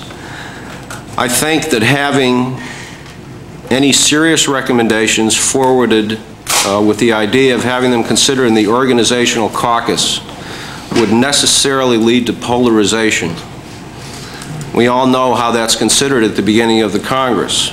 The majority offers its rules changes on opening day kind of as a show of force just after they've elected their speaker, and the minority has its own proposal. These are always at odds, especially with a large number of new members coming in who will only just be learning about the rules of the House. It seems to me that this is not the proper forum to accomplish any real change, that it's going to take serious time and months of study. I would state that perhaps there's an opportunity in December to cut committee sizes with so many members leaving. I'm not sure you're going to be able to accomplish that from a political point of view, however. On leadership powers, and that kind of brings me into committee jurisdiction, it has been suggested that the Speaker has actually more power on the books now than any Speaker has had in recent history, and that's certainly true. For example, the Speaker's referral authority under Rule 10 is almost unlimited. He could do almost anything that has been suggested here on referrals. As a lone voice on the energy bill, I know it's been frustrating for everybody dealing with all these committees. But what happened on the energy bill was that you did have a committee of primary jurisdiction. You had sequential referrals to other committees with a seriously limited time frame. Part of the problem, of course, is that the bill has been broadened beyond belief. And we can only wait to see if that actually produces better legislation or not.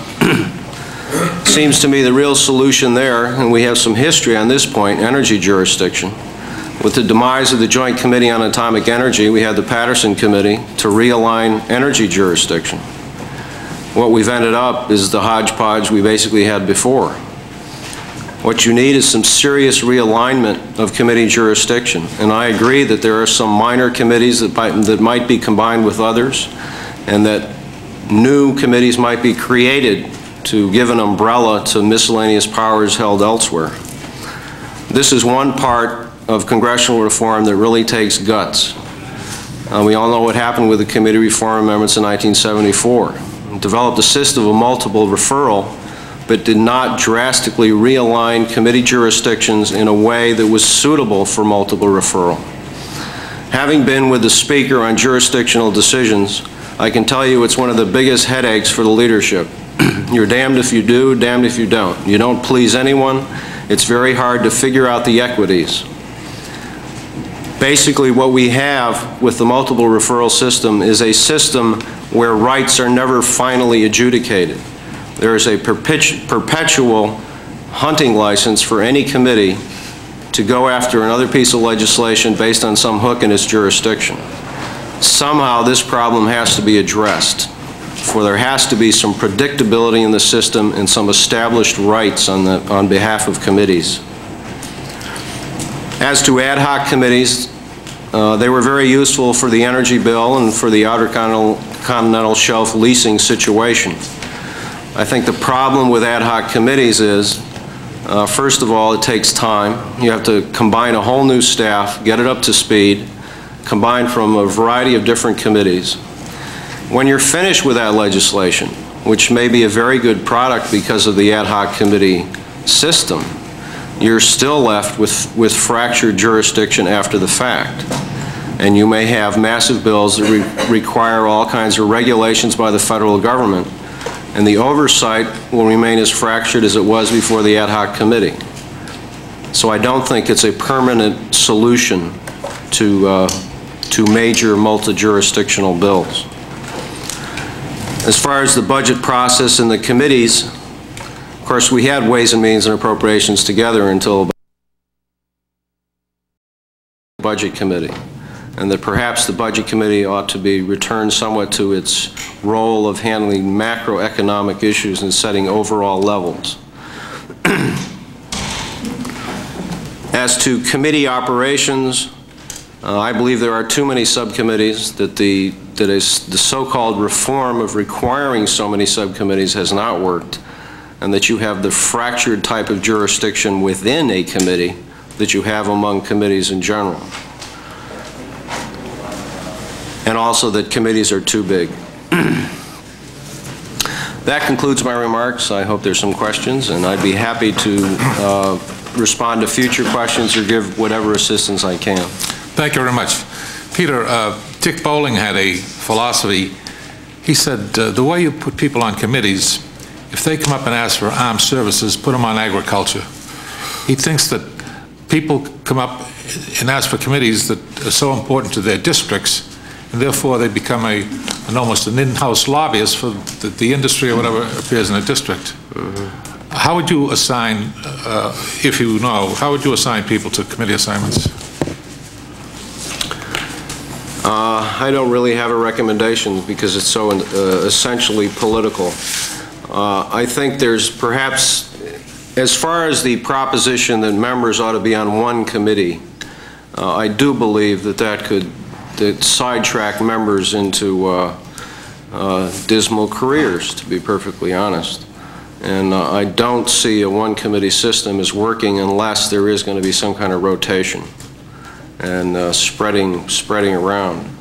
I'm a firm believer that members, as with staff, develop areas of professional responsibility. And I think that the leadership of any committee ought to have been there for a while to master the system. The system by which the parties choose committees could probably use some scrutiny. And you might want to, of course, this is more a question of caucus rules and party policy than it is of House rules. But I assume that the Joint Committee will be making recommendations in that area as well. Also, Peter, there's some discussion by some of the panelists about educating the public to the ways of Congress. I think C-SPAN has done that greatly, and I think the print media has also done it. So I don't know any other ways that you could educate the public. Well, I don't either. A personal comment in that regard, I remember back in the early 1970s, before the committee reform amendments and the Congressional Budget Act, when Ralph Nader had a platoon of students combing Capitol Hill, and they dug up details on every member and issued one-page summaries of each member, their philosophy, their powers, their whatever, with the justification, and it was somewhat justified at that time, that too little was known about members and their areas of responsibility and what they were like. And it seems to me that now we've gone full circle, and that the media spends far more time on the most intimate details of everyone's life, and there's somehow has to be a leveling of that trend. Of course, the media bears a lot of the responsibility here, but perhaps there's some kind of measures that the Joint Committee might recommend as to the relationships between this body and the press. Thank you. Mr. Bielenson.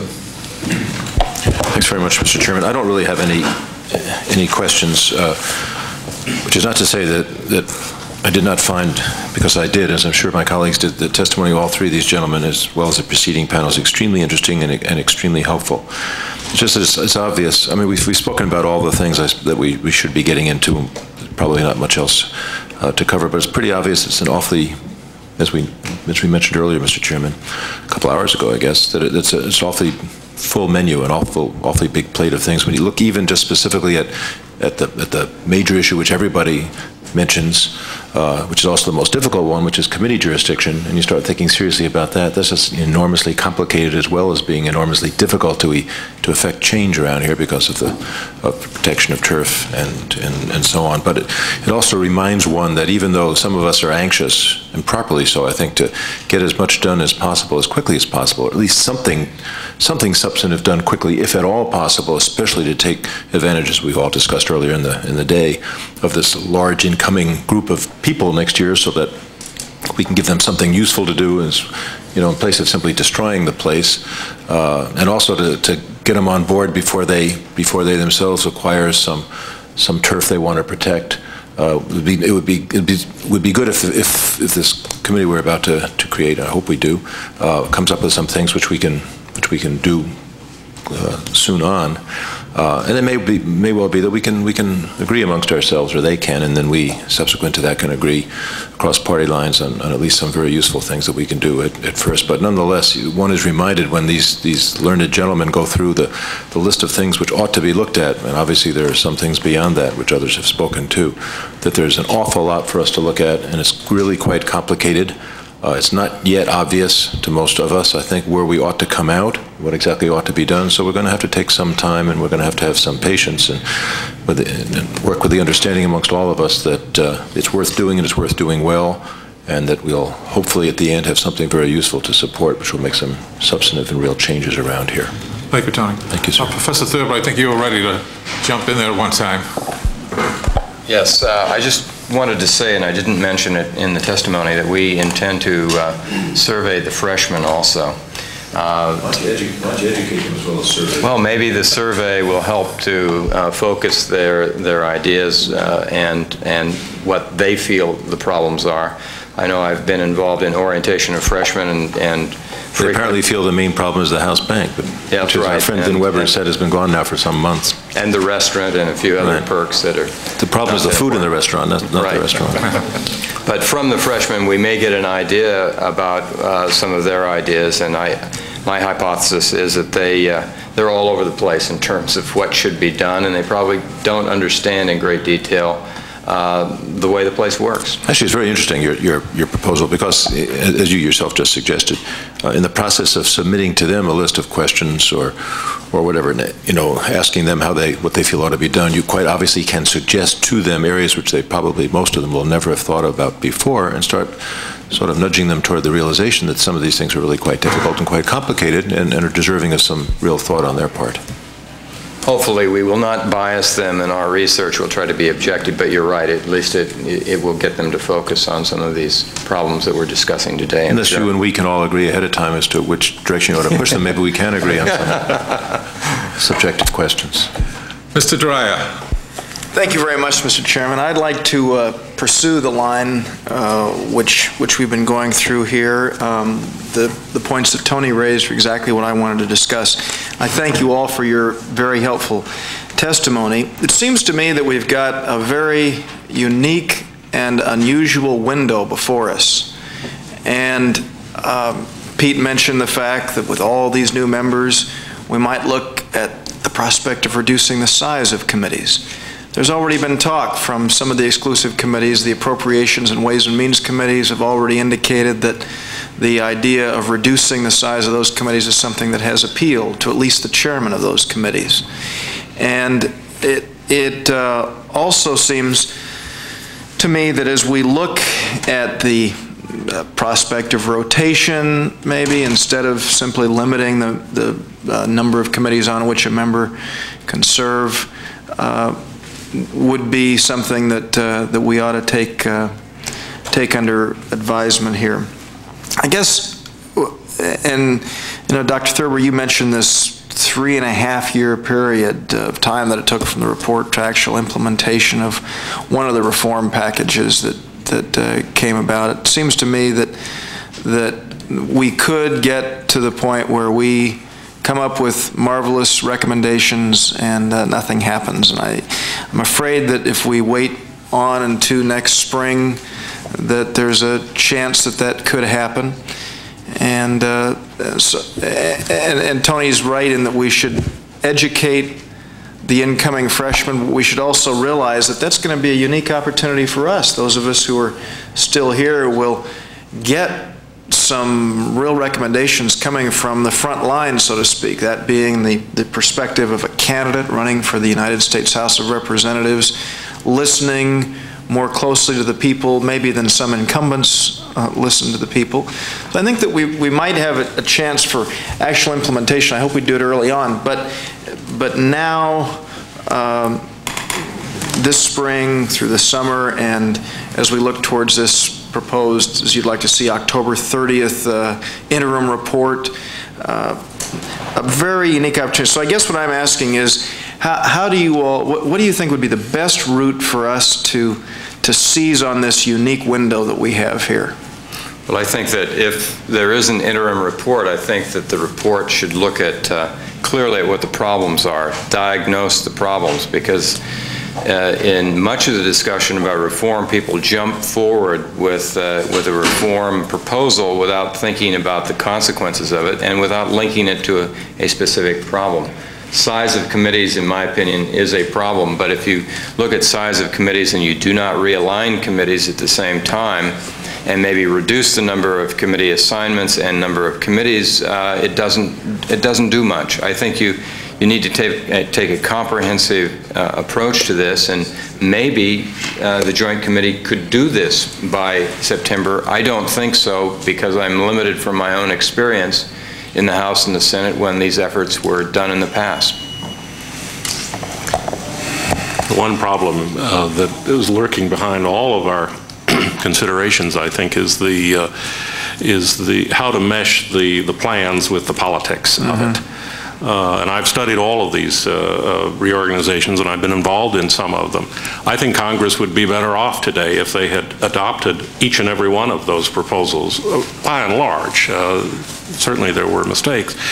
But in every case, those proposals and those plans that were agreed upon by bipartisan committees or joint committees, many of them fell by the wayside because they didn't mesh with the power structure of the House and Senate at the time.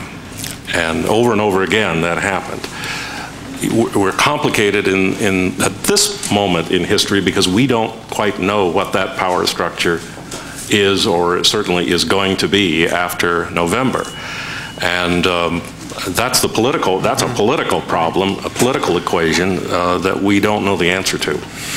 Pete talked about go ahead, Dr. Thurber. Yeah, I'd like to add to that and say that one of the reasons that the Senate Committee on Committees was successful, in my opinion, was related to what Roger just focused on, and that is they took into account where the power structure was, and when you reduce committees, rationalize jurisdictions, reduce the number of committee assignments, you ultimately aggrandize. You give people who have power more power. And it's a very hard thing to do in the House of Representatives because you have so many committees and subcommittees. That's what we did in the Senate. We gave the people, the barons, the chairs, more power, and that's why it went through, because they coalesced together and pushed it through on the floor. That's the most difficult aspect of committee realignment here in the House of Representatives. You have so many people that, in my opinion, will be reluctant to jump on this bandwagon and for realignment because they have so much to lose. Just another thing about timing. The one advantage you do have with so many newcomers is they don't have that investment in their committee memberships, and that ideally would be the time. Well, that's why. But go back to the Senate Committee Reorganization, which was relatively successful, in which both Jim Thurber and I participated on the staffs of. We had started our activities just about now in the year, May, June.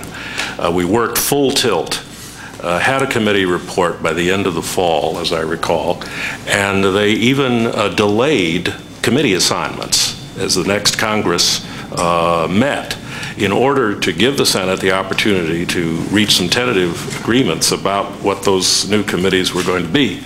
Now, ideally, this would be the time. On the other hand, it is a very difficult thing to do, and the House committee structure is more complex than the Senate.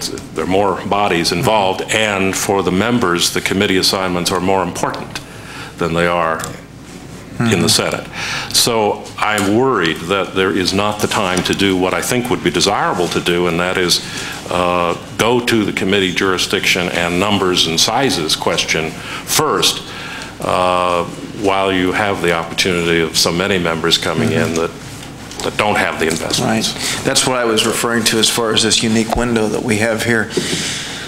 Pete talked about the great power of the Speaker today, And Dr. Davidson, you referred to the fact that if you look at the House and the Senate, we've seen maybe more openness in the Senate and a greater level of constraint here in the House. And I wondered if you'd care to comment. We heard from Norm and Tom earlier about the issue of open rules. That's the case that we consistently make here, and as we've been saying time and time again, as we debate a restrictive rule on the House floor, since 1977, we've seen the number of restrictive rules move from 15% at that point to 65% in this Congress. So I just wondered if you have any thoughts, and actually earlier Tom was talking about the problems of having too many open rules back then. I wondered if you all have any thoughts about that issue.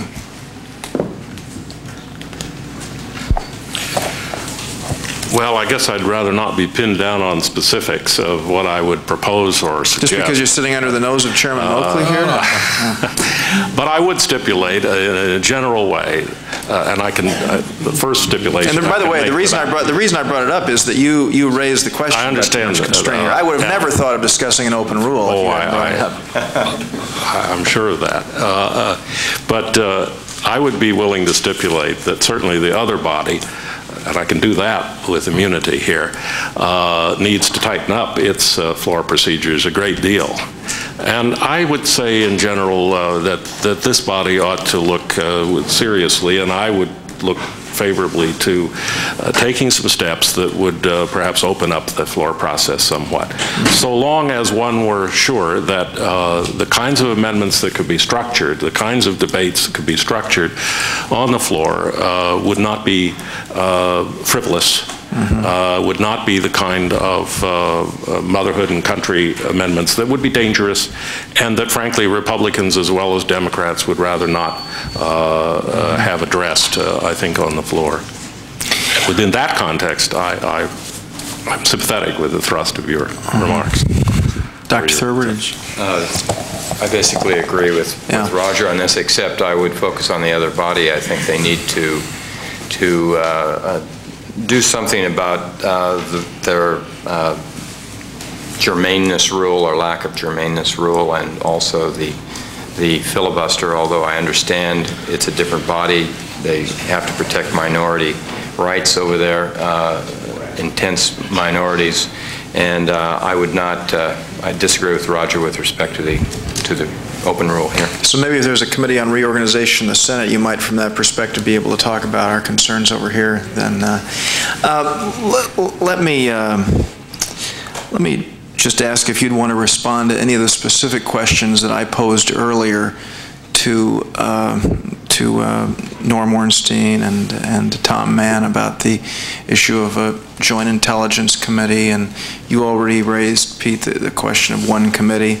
You responded to that, or some of the other specific items that I got into, if you all have any comment on any of those. So that I won't seem too agreeable to some of your premises, I would say I'm generally opposed to joint committees with legislative jurisdiction. I think joint committees have historically been more effective in investigations, staff operations. So would you concur with Norm then on the issue of joint staffs then, like the yes, I certainly would could concur on that. Yes. I agree with that. I think the Joint Committee on Banking is an excellent example of an outstanding staff. The only problem is they can't hold on to them. They go into the executive branch frequently and into the private sector.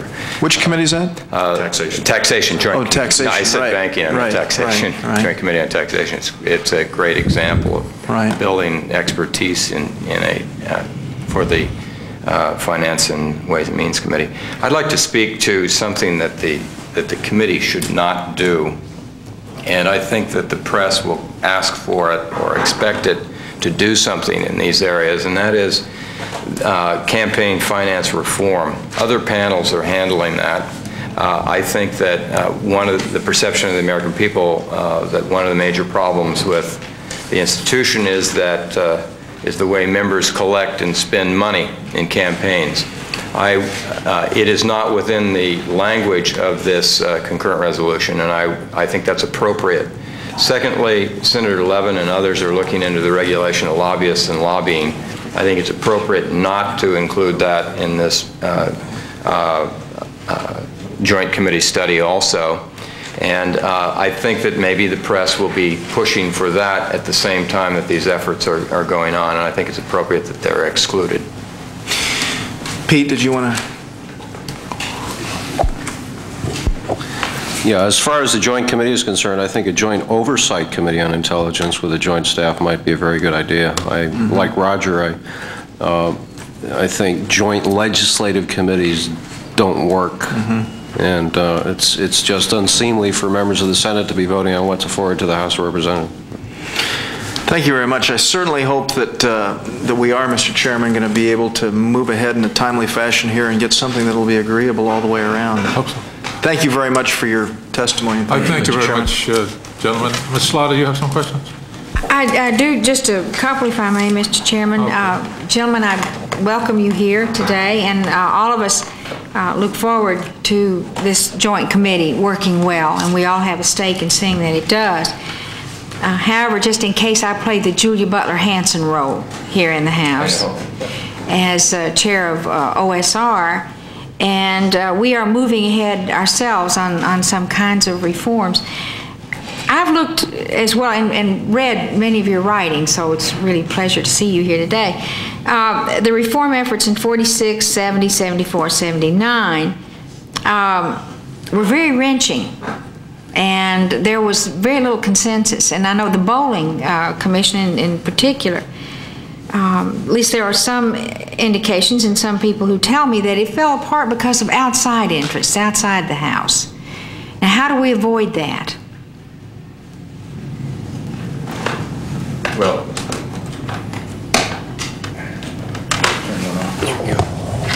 it's hard to avoid those interests.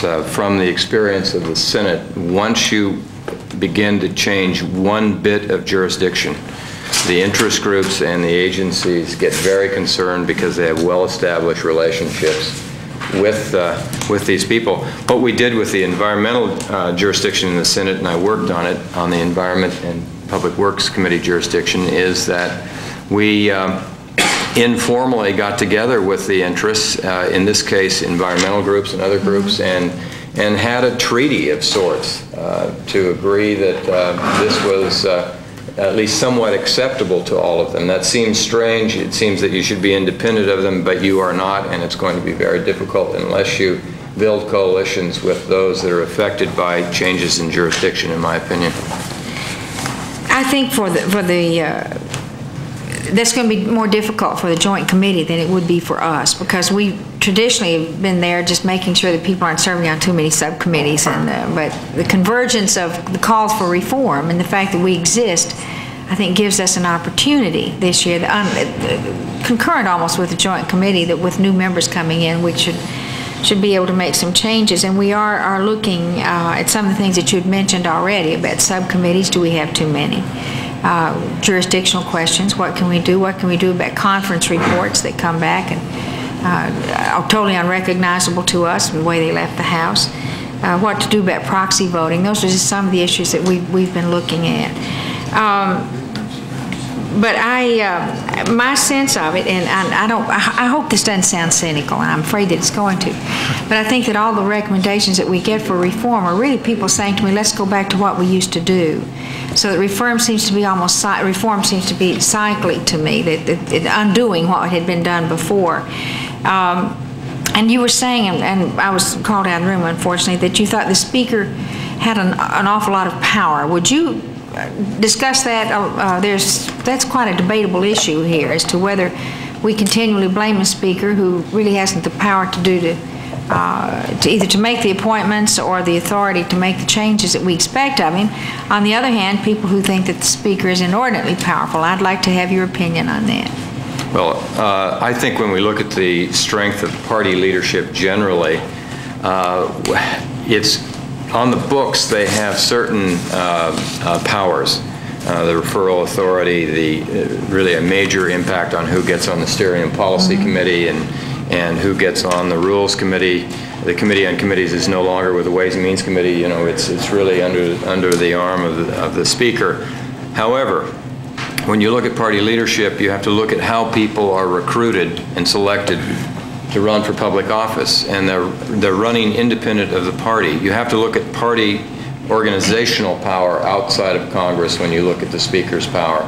When you've got individual entrepreneurs getting their own political action committee money, having direct access to the media, when they come back here and get on their committee, they really don't need the party that much, as we've seen with the difficulty in bringing discipline and a clear mission for either of the parties when bills go to the floor. So on the books, there are quite a few powers that were put in during the period 68 to 73.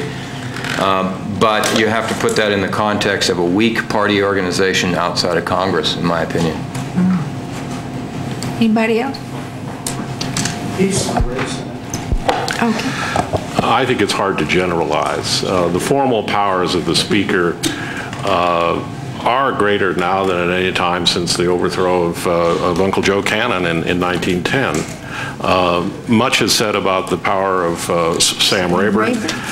Rayburn was a powerful leader in his personal style and in his domination of the procedures of the House.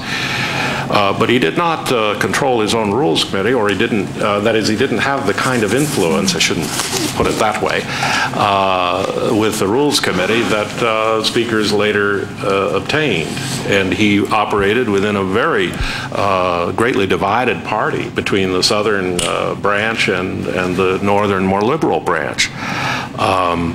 So it's hard to generalize. The parties on Capitol Hill are more important today than they've ever been, in my observation. Party voting is higher than it has been, and indeed partisanship is one of the complaints that people have about what is going on Capitol Hill. So I haven't noticed a lot of that. I guess maybe I'm missing that on our side, but we don't particularly feel we have any great party discipline in the Democrat Party.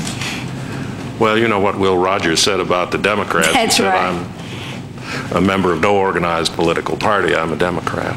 Right, and there's also that other great saying that when Democrats get up a reform caucus, they form a circle and start to shoot themselves. But I came from a state legislature, as did a number of my colleagues. The Speaker of the Assembly in the state of New York is an extraordinarily powerful person. I guess maybe in contrast it would make some difference.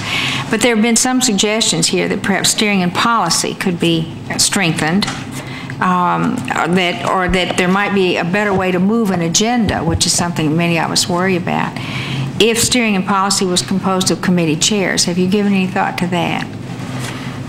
I think that the necessary resources are there now for the Speaker to appoint individuals or influence the appointment of people that would go along with what the caucus wants and what he wants. I think the problem is the caucus. I think the problem is frequently the caucus cannot come out with a clear position because there are so many conflicting constituencies, and I don't see that changing with the chairs of the major committees on steering in policy. But I might be wrong. Well, I'd sure welcome the opportunity as we move on with our many reforms here to have an opportunity to speak with you again. And thank you very much, Mr. Chairman. Thank you very much. I think all of the panelists were outstanding, and I thank you all for your contribution. And you'll probably be receiving requests from the committee for some of your statements, or else requests to answer some of the questions from the committee coming to you. Thank you very much. Thank you, Mr. Chair. Committee on Rules stands adjourned. Nice to see you, Dr. Davis. Thank you very much. Appreciate it.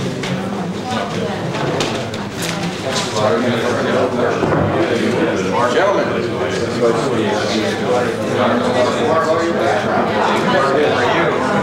So, Dr. Davis, do you have any great insight that you could offer me about Mr. Wolfensberger? I told you about your... Yeah, you just mentioned it. I was here a lot. You mentioned your... Forgot to do what I said. For more information on this hearing, write to the House Rules Committee, H312, in the Capitol, Washington, D.C. 20515. This program note, join us Thursday on C-SPAN 2 for live coverage of the United States Senate. Our coverage begins at 9 a.m. Eastern Time. Coming up next, Defense Secretary Cheney talks about U.S. national security in a post-communist world.